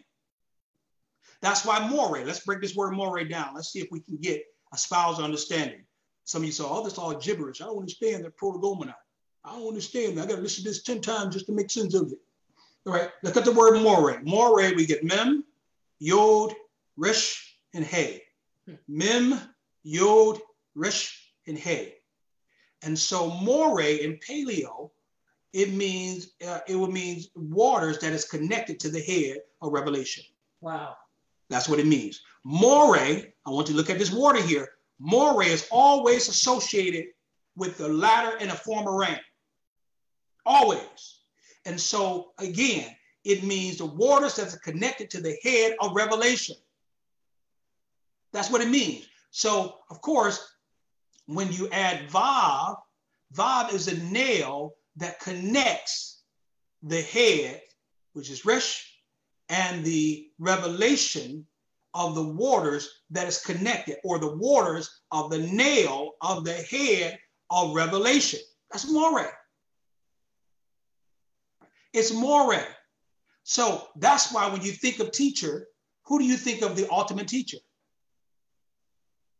The Messiah. He's a teacher of all teachers. He's a Moreh of all Morehs, because he is the waters of the nail that is the head of revelation. And amazingly, it means teacher. So the greatest teacher is the one who brings water that connects the head that reveals. Wow. So inside the word Moreh, I want you to see this. Inside the word Moreh, I noticed something very interesting. Inside the word Moreh, you get the word Yara. Wait a minute. You get this word Yara. Yod, Resh, and He. So if you look up Yara, what you're going to find Strong's, go to Strong's 3384.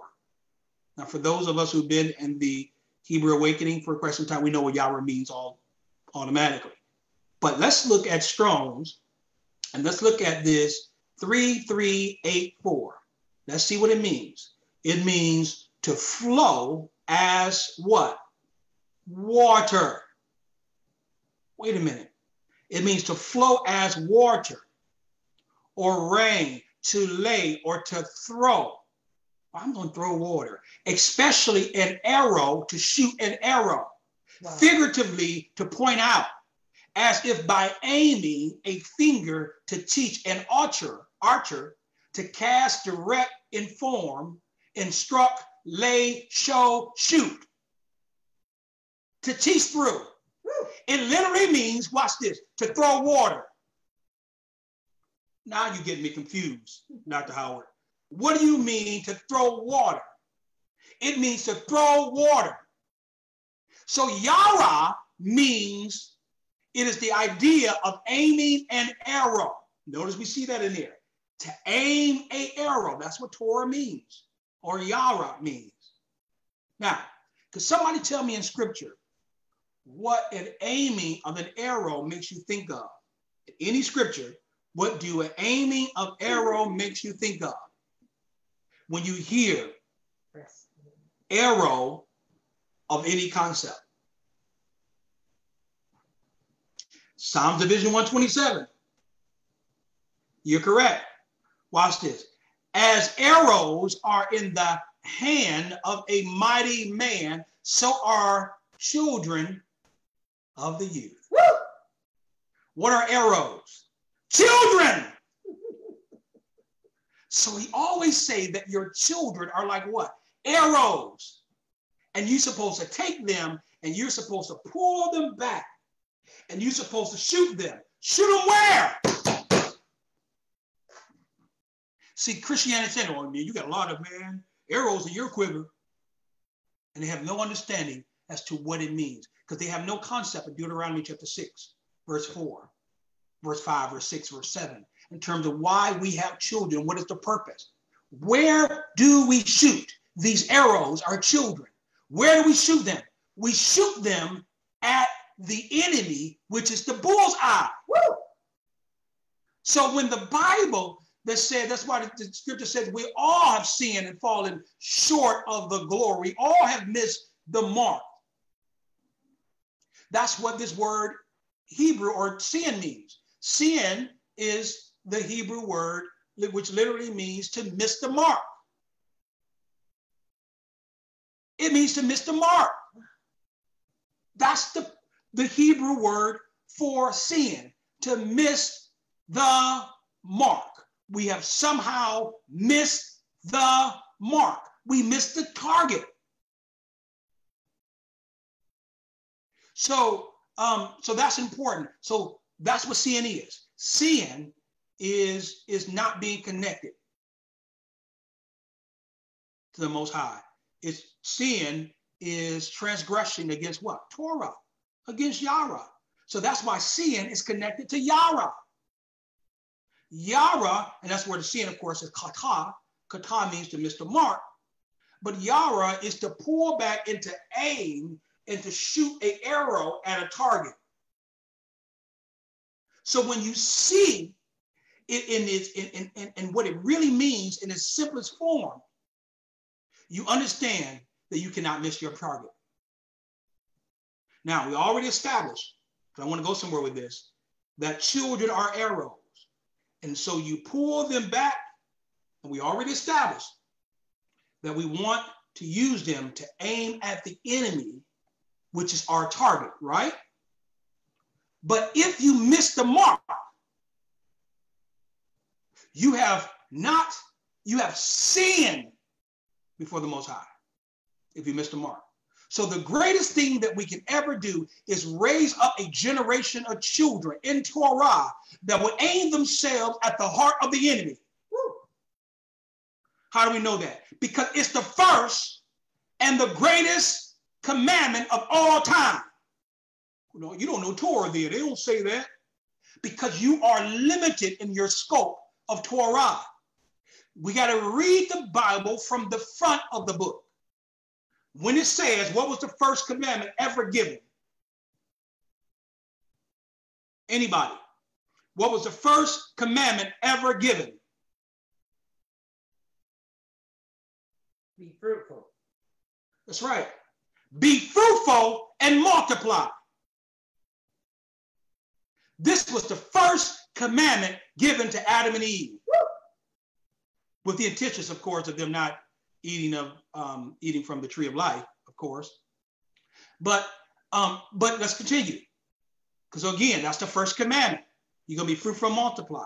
So yara, if we change out the first letter and we put tav there, which is covenant, you get the word Torah. The very center of the root of Torah is yara. That's why if you look up Torah and the scriptures, you're going to get yara. And what does tav mean in Paleo Hebrew? It means covenant. So yara is the arrow that are shooting of what? Of instructions. Woo! Of the covenant.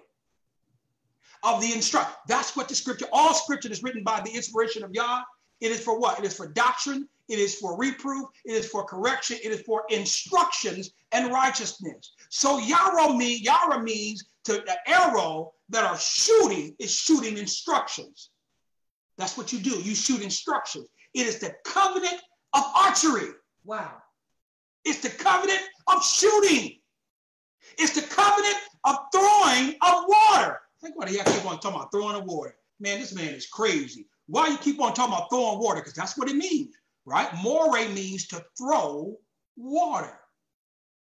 Inside of Moreh, we get the word yara, which means Torah. Every Moreh should be teaching Torah. You're not a teacher of the scriptures if you don't teach Torah. Because built within the word teacher is Torah. So if I take water out of my hand and throw it, just throw it at people, that don't make any sense. How much damage can I do to the enemy? Like, ooh, I'm scared. These Hebrews are throwing water at me. Ooh, kind of like Catholicism. We're just going to sprinkle you with water. They throwing water. Ooh, I'm so afraid. Mufasa. Ooh, Mufasa. Ooh, Mufasa. Ooh. These Hebrews are throwing water at me. That makes no more sense. Well, watch this. What kind of arrows do the enemy throw? It's going to make sense in just a couple more moments. If I throw water at you and he got some arrows pointed at me, but what are these arrows made of? Ephesians chapter 6. Ephesians chapter 6 verse 16 says what? In addition to all this, take up the shield of faith, which you can extinguish all the flaming arrows of the evil one. Or fiery darts or flaming arrows of the wicked one. So he's throwing, while you're throwing, he's throwing fire, but you're throwing water. Woo! Why? To put out, to extinguish That's what Torah do. It extinguishes the wiles of the wicked one. When the Mashiach was confronted with temptation of Hasatan, what did he use? The enemy was throwing his fiery darts of temptation. Throwing his fiery darts of temptation. And what did the Mashiach say? It is written. He was throwing water at him. The water of the word. The water of the word.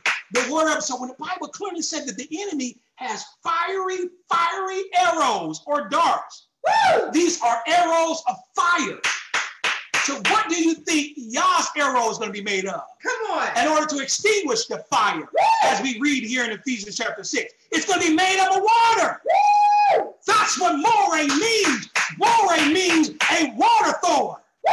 We throw water, boy. We slinging that water.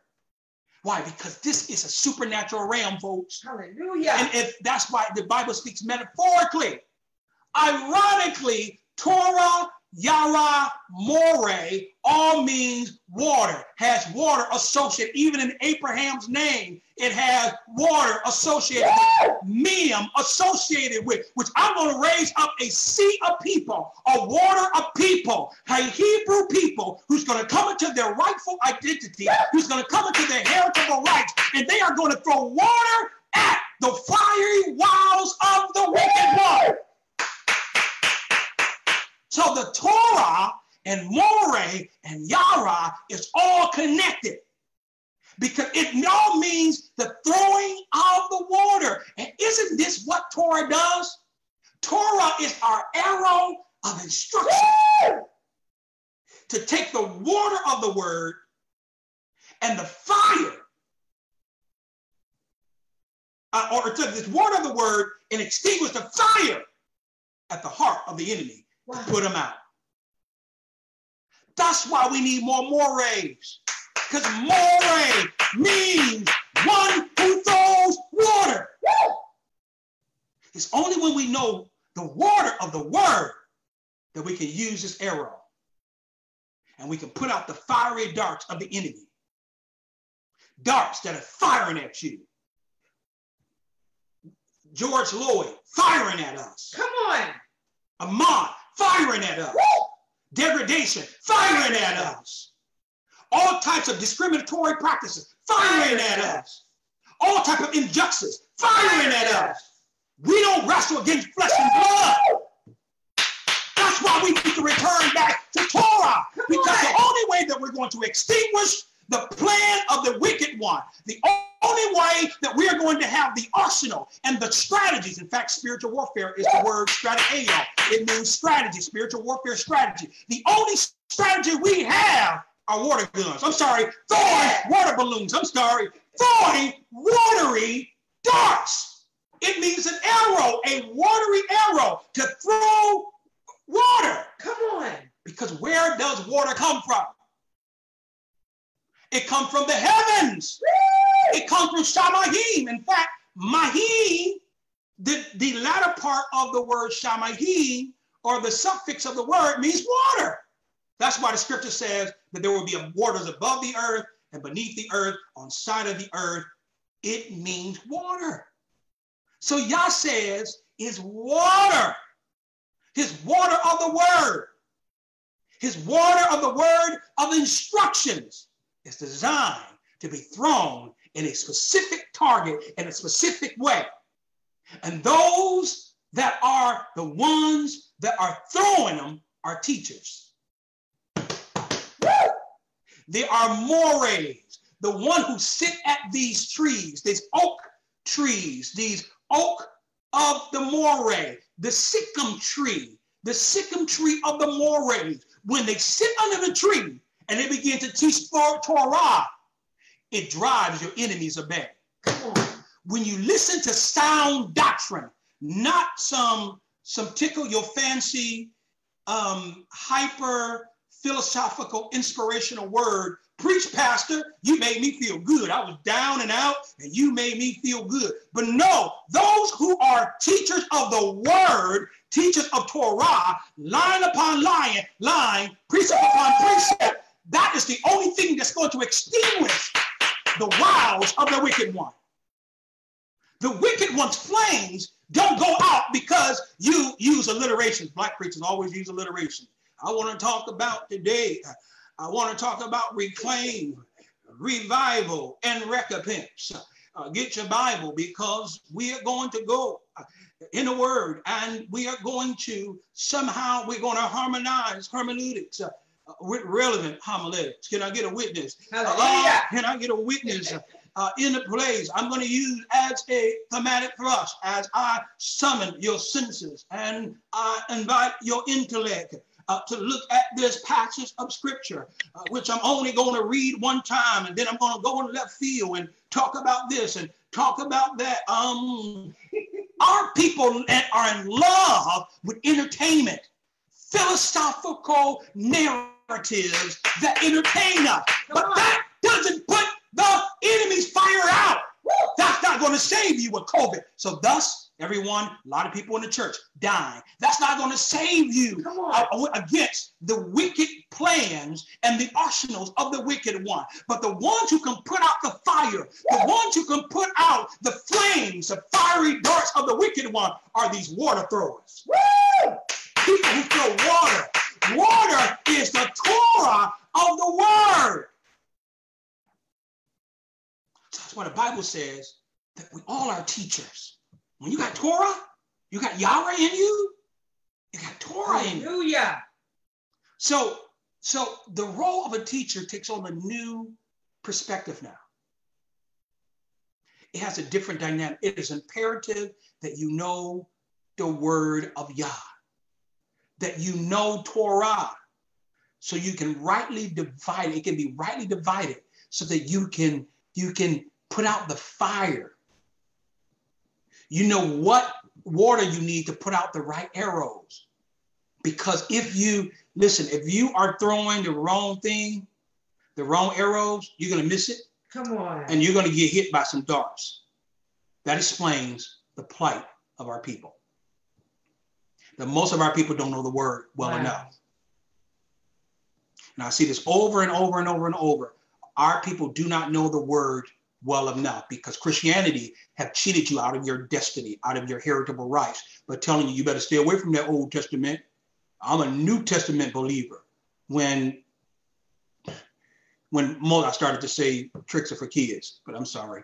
When you read the New Testament is largely, it is a repeat of the Old Testament. It is 70%. There's 250 scriptures that are either allusions or they are direct quotes from Torah, from the Old Testament. If the foundation be destroyed, what shall the righteous do? And Christianity have really cheated people out of their weapons, cheated them out of their arsenal, cheated them out of their war tactic strategies. That's why our people cannot overcome. That's why every nation get very high and we get very low. Why? Because the enemy infiltrate vision and dream and prophetic. I believe we are in the greatest prophetic era of the history of mankind. And what happens is the enemy can infiltrate these visions. Christians have visions and dreams and prophetic words. But what happens is that even their own emotional systems, he infiltrates them. Why? Why do we do that? Because this is the plan. This is where it all comes in. The enemy takes your vision and your dream, even the word itself, and turn it around and use it for its glory. I've saw that a myriad of times in Christianity. And this is what's happening in the earth realm. Many found, and the prophetic movement is real. It is powerful. But that's why Yah has prophesied some tremendous things through the Great Awakening. And we're seeing more visions, and we're seeing more dreams, and we're seeing prophetic miracles and healings, I think, than ever before. And there's truth that's been exposed all over the world. Yah is speaking. But if you don't have guardrails, if you don't have instructions, you don't have an instruction manual, if you don't have Torah, the enemy will infiltrate. He's going to infiltrate every dream, every prophetic declaration you have, and he's going to add to it and take it away, and he's going to do all type of things, and you won't even see it. And so the word, according to the Torah, becomes dead in the earth. This has been the history of the Catholic Church and those who are byproducts of Catholicism. If you are Christian, you are a byproduct or by extension of the Catholic Church. Torah has become dead because the enemy has infiltrated. Because you knew how to cherry pick the scriptures, you knew how to take out and extrapolate scriptures that apply to you without looking at the context of the scripture. We have used sound bites. So Torah is designed to be an arrow, the instruction manual to throw water at the enemy. It's not designed to put you in bondage. It's designed not to drown you. But Torah is designed as a weapon to use as an arsenal against Hasatan and the evil powers that be and the wicked systems of this world. That's why no political establishment will ever save us, according to Deuteronomy chapter 28. No restitution will ever help us overcome our economic plight. People are going to always exploit us economically. No one will save us medically with all of the issues we have in terms of medical and health-wise. No medical field can't save us. Political establishment can't save us. The economy can't save us. Any social dynamic, NAACP, nobody will be able to save us. Our only weapons that we have is Torah. It is Torah. And so the word of the living Yah is designed to do what? Refresh us. Israel, you're looking for refreshment? It is in Torah. Oh, yeah. Torah is the former rains. What is the former rain? It is the rain that would that you would see this huge storm coming. It's this first storm that hits about 50 miles per hour that blows you over. You ever see all the wind blowing and it's just a vicious storm? That would explain this first rain or the former rain. That explains what it is. It's this vicious wind that blows you over. Rain that comes in so hard, kind of like a gully washer, if you know what that means. And it breaks up everything. It destroys so many things that's in its path that shouldn't be there. This is what happens when you hear the word or the truth for the first time. It rubs you the wrong way, doesn't it? I don't like that because it's not what my denomination taught me. It's not what I learned in Christianity. It's diametrically opposed to everything I've learned. That's the gully washer. That's what the former rain does. The former rain is a vicious rain. It clears everything in its path. That's the former rain hitting you and breaking up things. It's challenging you. It's what the word of Yah is designed to do. If the word comes to you and it makes you feel gooey all the time, you're not reading the same word that I'm reading, because it's not designed to make you feel happy all the time. And there is a designation for encouragement. Absolutely there is. But Torah convicts you. It challenges you. It stretches you. It makes you accountable. And that's why, who wants to see yourself messed up? Nobody wants to see yourself messed up. That's what it does. It messes you up. That's what it's designed to do. It's designed to show you your sin. That's why the Apostle Paul said, if it had not been for the law, I wouldn't even know what sin is. Sin was my barometer. I would still be in a covetousness situation. I'll still be in maybe fornication, but I know what sin is because of Torah. Torah helps shine the light. It is a messy situation. Nobody likes when water is splashed in their face. That's what Moreh is supposed to do. Splash water in your face.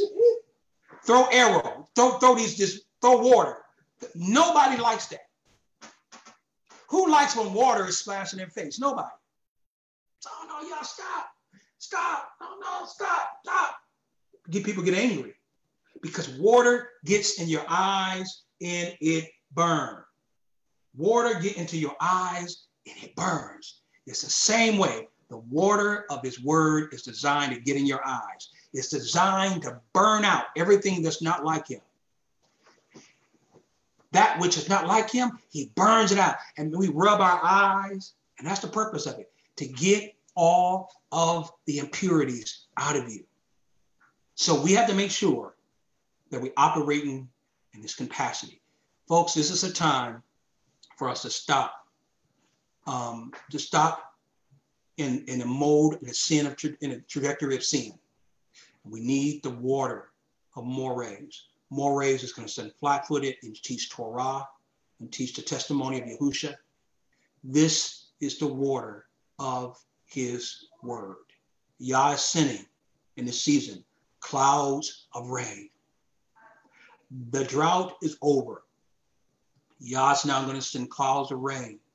I believe that there's going to be, not all Israel is going to be saved, but there's going to be scores that will be, that's going to come out of darkness and come into its marvelous light. That's why the former rain is tough. It's tough. It's difficult. Because it requires a change of lifestyle from this drought, weary, thirsty land to this gully washer of the word. And that's why in this season, Yah is raising up Morehs and teachers to do what? Plant seeds. Plant seeds. So that when the latter rain comes, which is prophesied in the scriptures, that he will send his spirit who's going to resurrect those gifts in the end time. That's what we're seeing in Israel. There are gifts that are being resurrected.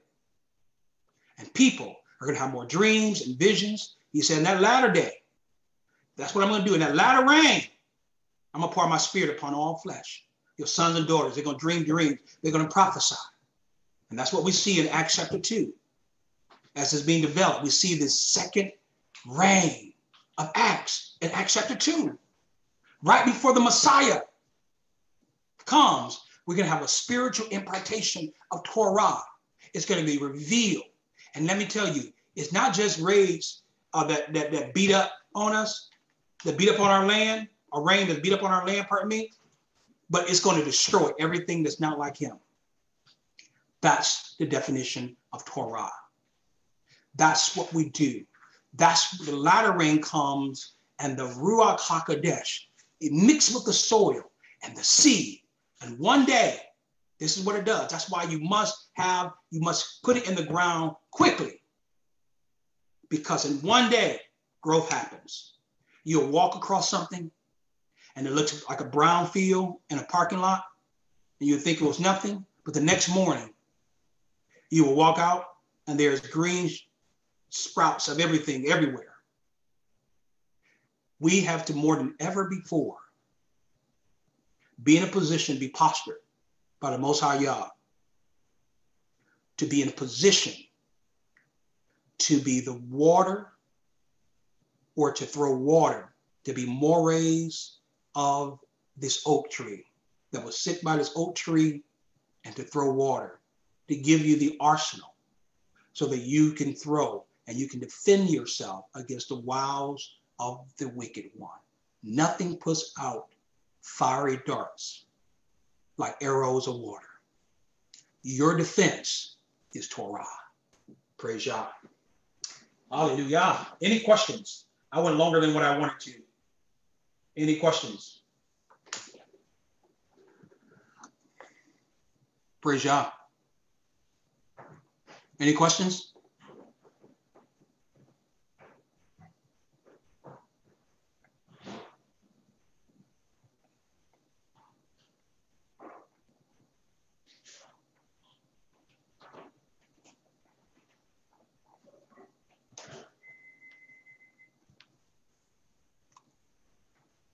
What's a Moreh? Based on Genesis. Based on what's a Moreh?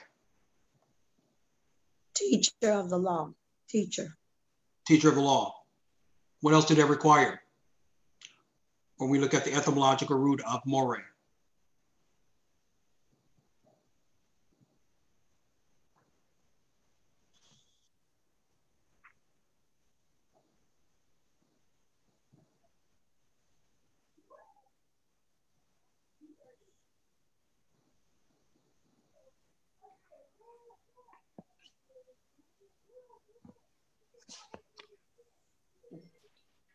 Giving knowledge and truth to those that, just giving knowledge and truth to those that they poured into.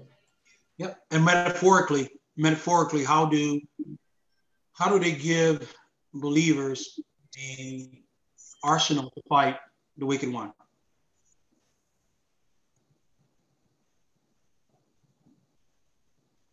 First, they have to be led by the Holy Spirit and not counsel of men. And they have to build upon the teaching precept by precept. So everything should line up with Torah. It's supposed to all add together. That's right. That's right. That's right. Inside the word Moreh is what? Yara. Yara means what? Torah. So every teacher should be teaching what? Torah.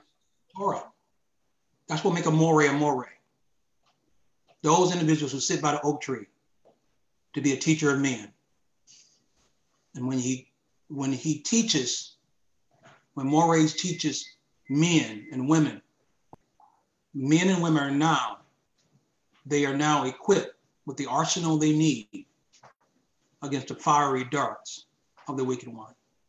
And how do we fight? What tools, what arsenal, what weapon the Most High have given us?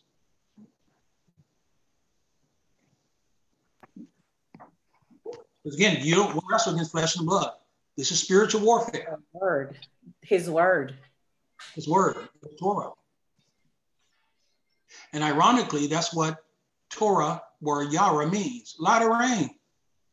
Former and latter rain. Why is rain being associated with Torah? And that's why the scripture talks about the washing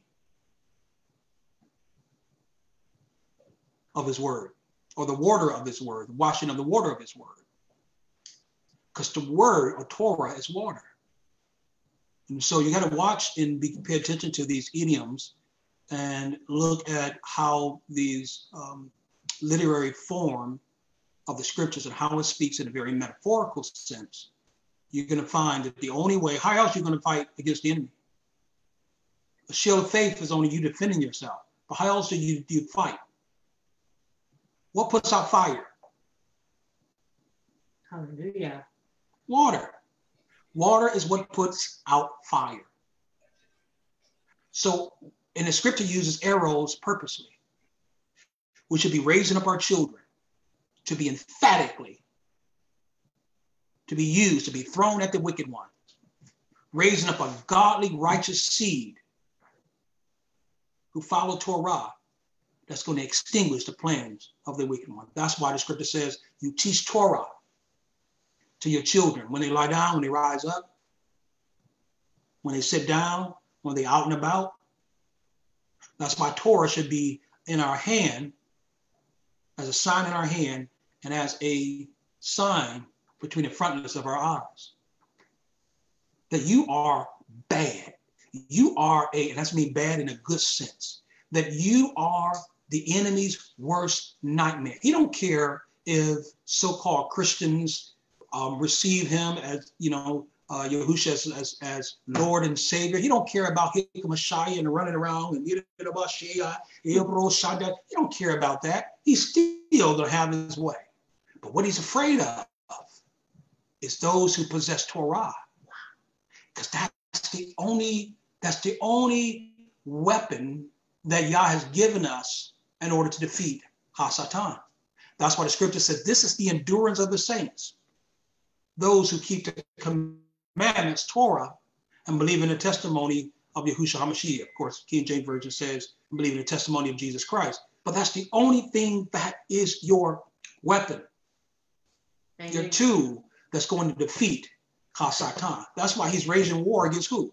Not against Christians. According to Revelation chapter 9, Revelation chapter 12, he's raging war against who? Against the commandment keepers. That's what the scripture says emphatically. It's those who keep the commandments. Because he knows you got a weapon. And we have not properly utilized.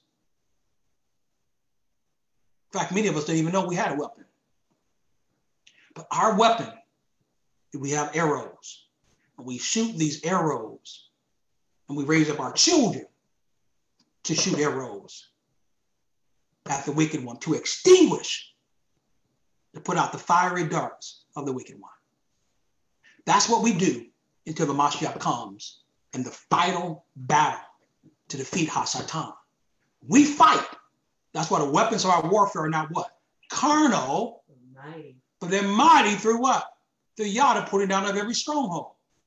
How we pull down strongholds and fight Hasatan is through Torah. And that's why Morehs are equipped. They should be equipped to give you Torah so that you can use Torah as arrows to put out the fiery flames, according to Ephesians chapter 6, of the wicked one. Hallelujah.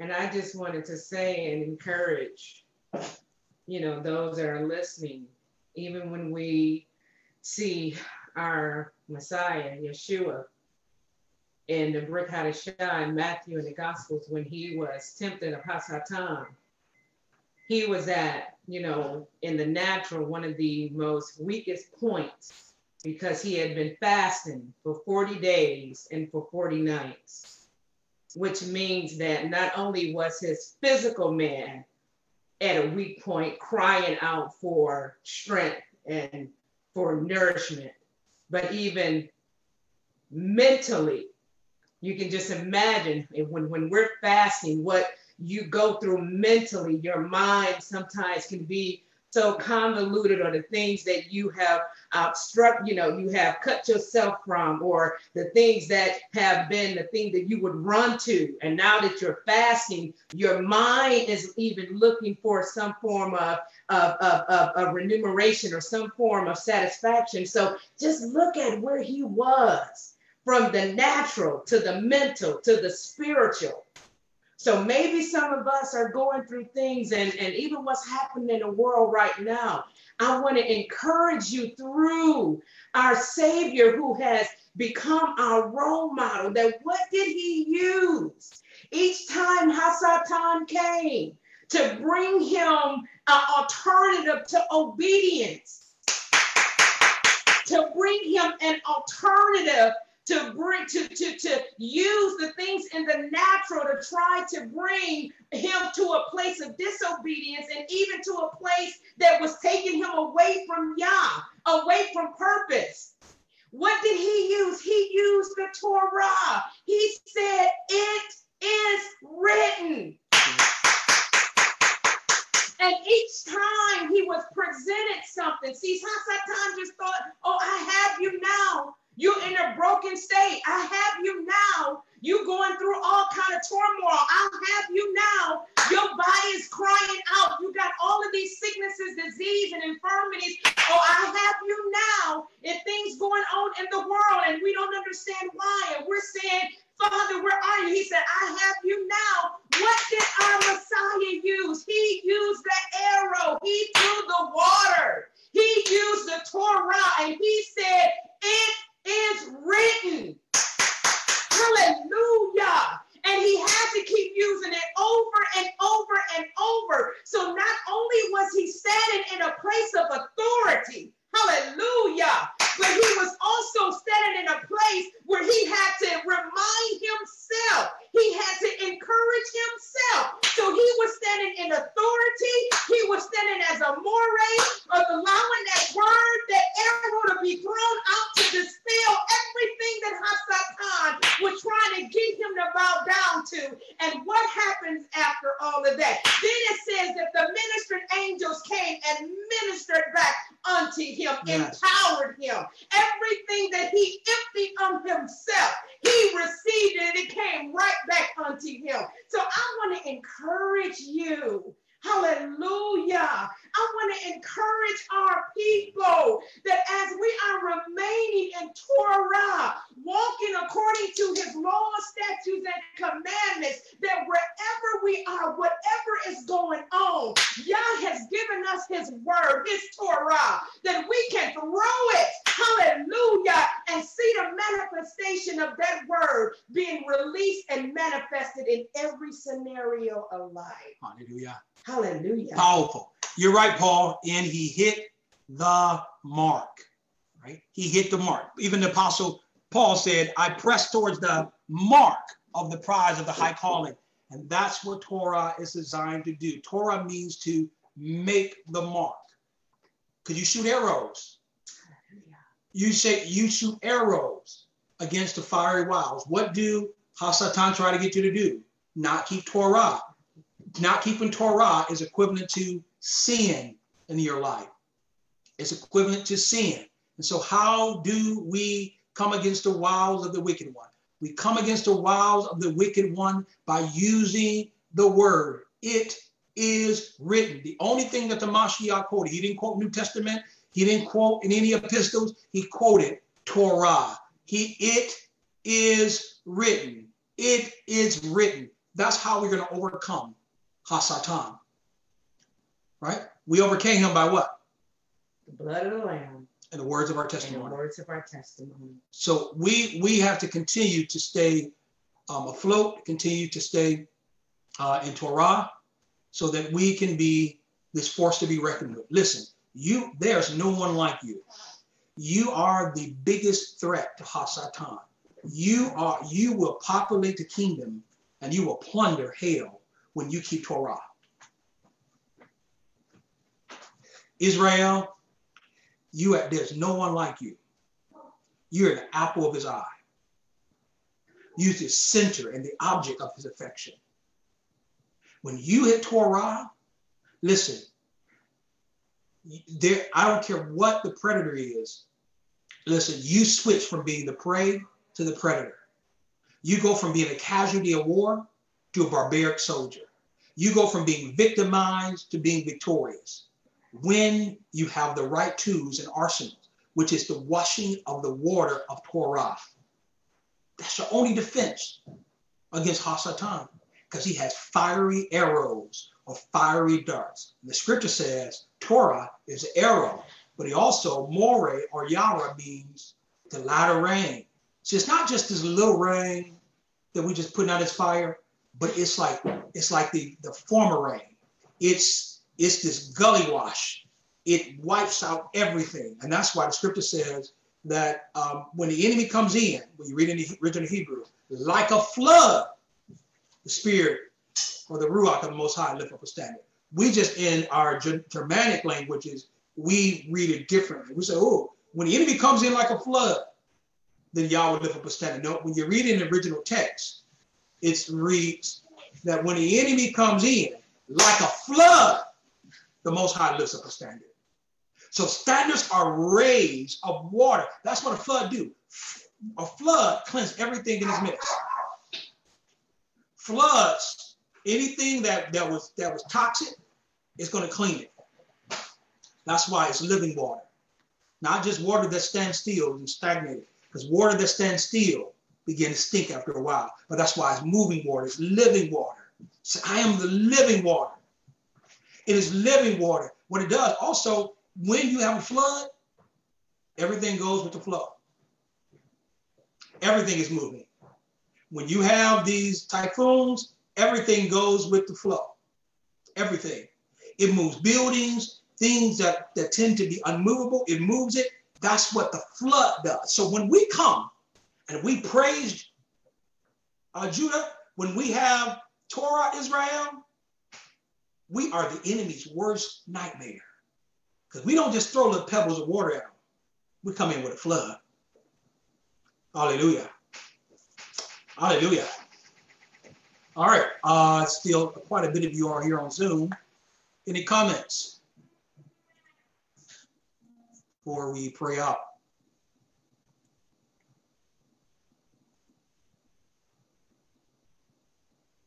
Well, it's almost like the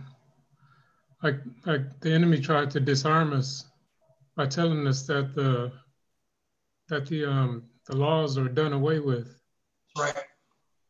That's exactly what it is, Daniel. It's a tactic. It's a strategy to disarm us. And clearly, that's what teachers are supposed to do. That's what a Moreh is supposed to do. Sit on this oak of Sikkim, the oak of Moreh, to one who gives you the necessary water you need to put out the fiery darts or wiles of the wicked one. Anyone else? Excellent, Daniel.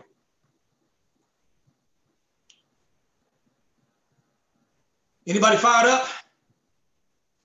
You got your water ready?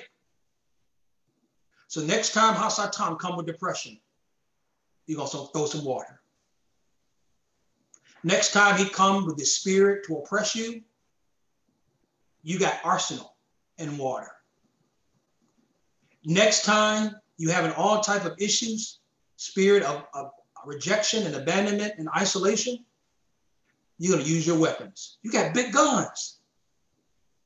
You're fearfully and wonderfully made by Yah. He's giving you all the tools to be successful, to pour down every stronghold. Because the weapons of your warfare, they're not carnal. Looting, civil unrest, civil disobedience, that's not our style.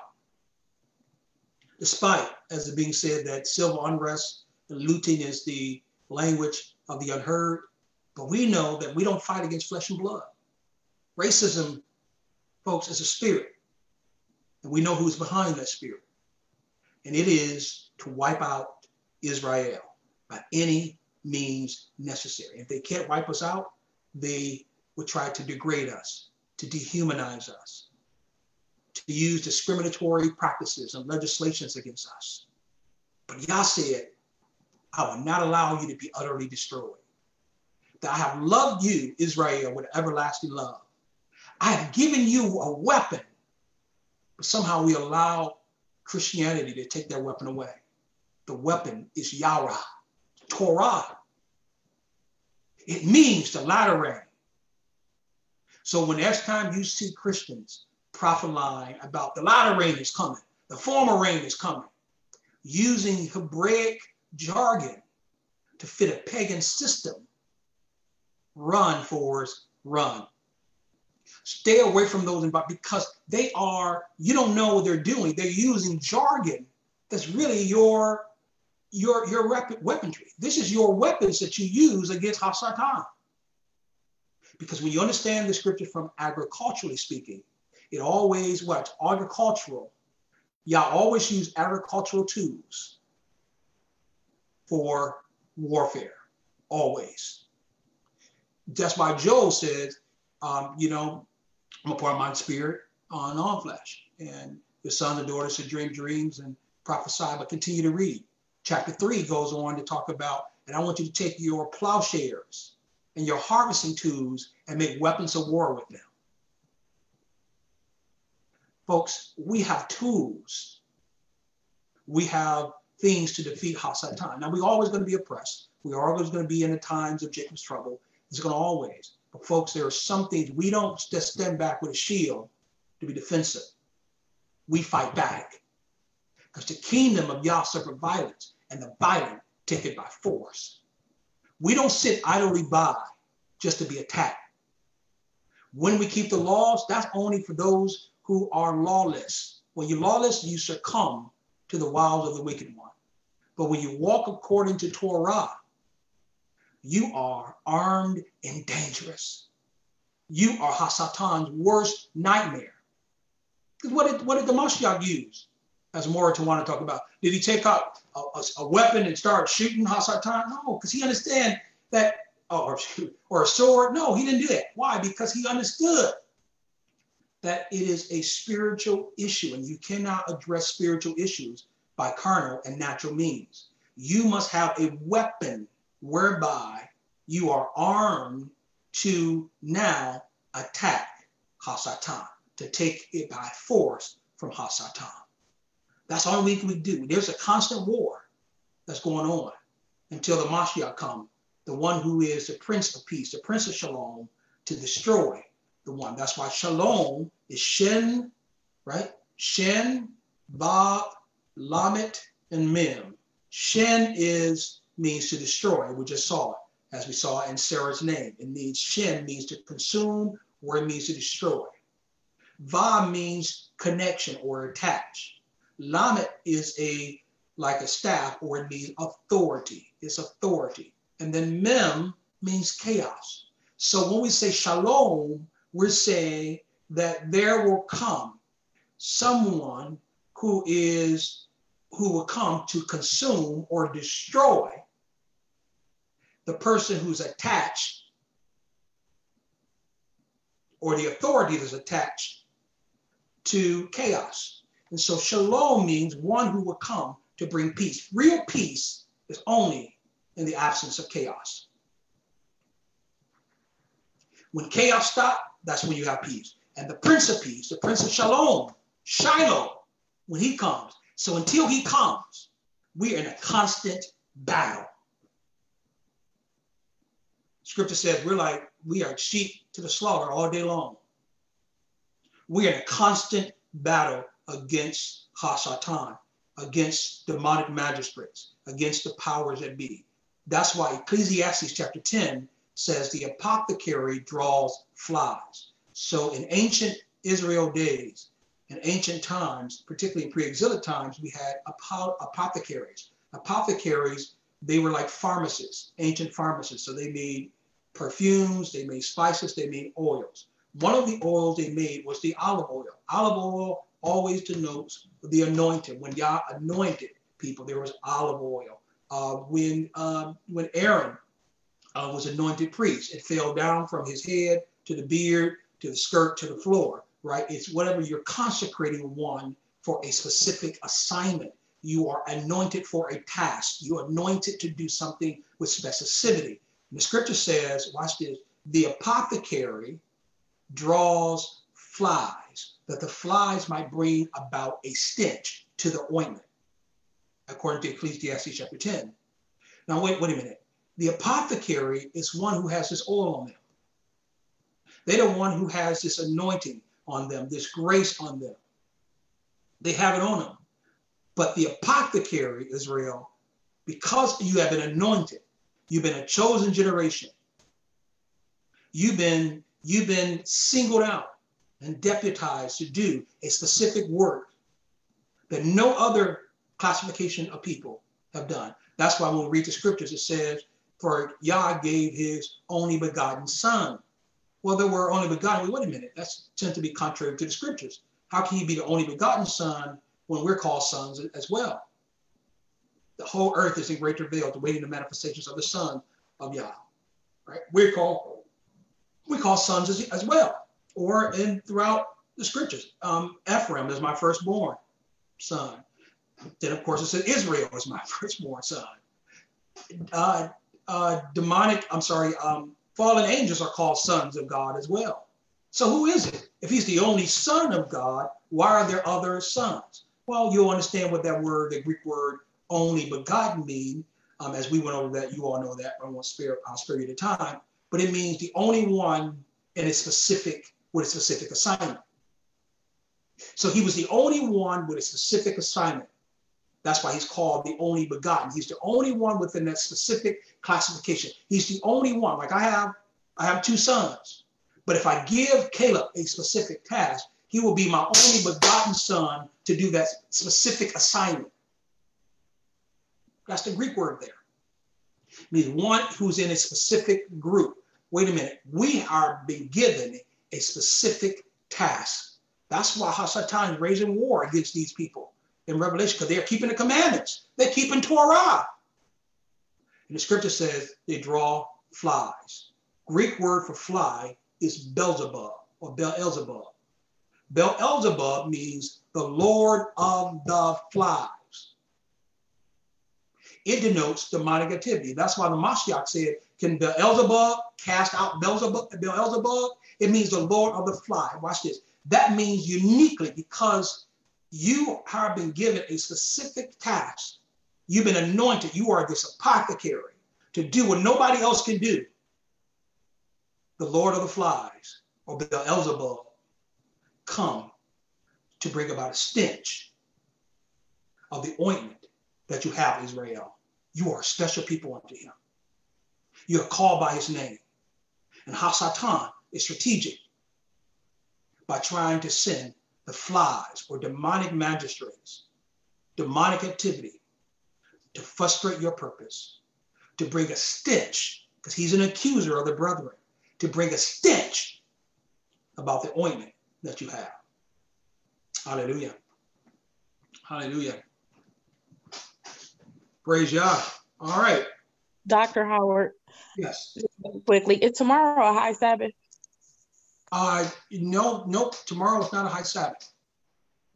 Okay, thanks. No. No. Oh, yeah, I'm sorry. Are you talking about Shavuot? Yes. Yeah, typically, yes, because it's back to back. I'm sorry. I'm reading some of your comments. I'm sorry. Yes. You all have some interesting comments in here. Yes, it will be considered a high Sabbath. That's correct. Interesting.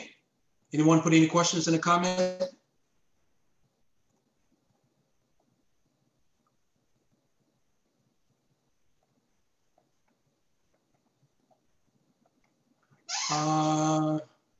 To shoot. Beautiful instrument. Okay. No questions there. But yes, whenever we do Sabbaths back to back, it will be considered high Sabbaths. That's correct. Which means that you don't do any servile work. You don't do any other your own pleasures. In that sense, that is considered a high Sabbath. That's correct. That is correct. Or anyone else? Praise Yah. All right, I'm going to end our session on social media, and then we'll pray out as an assembly and give some important announcements as it relates to that. Praise Yah.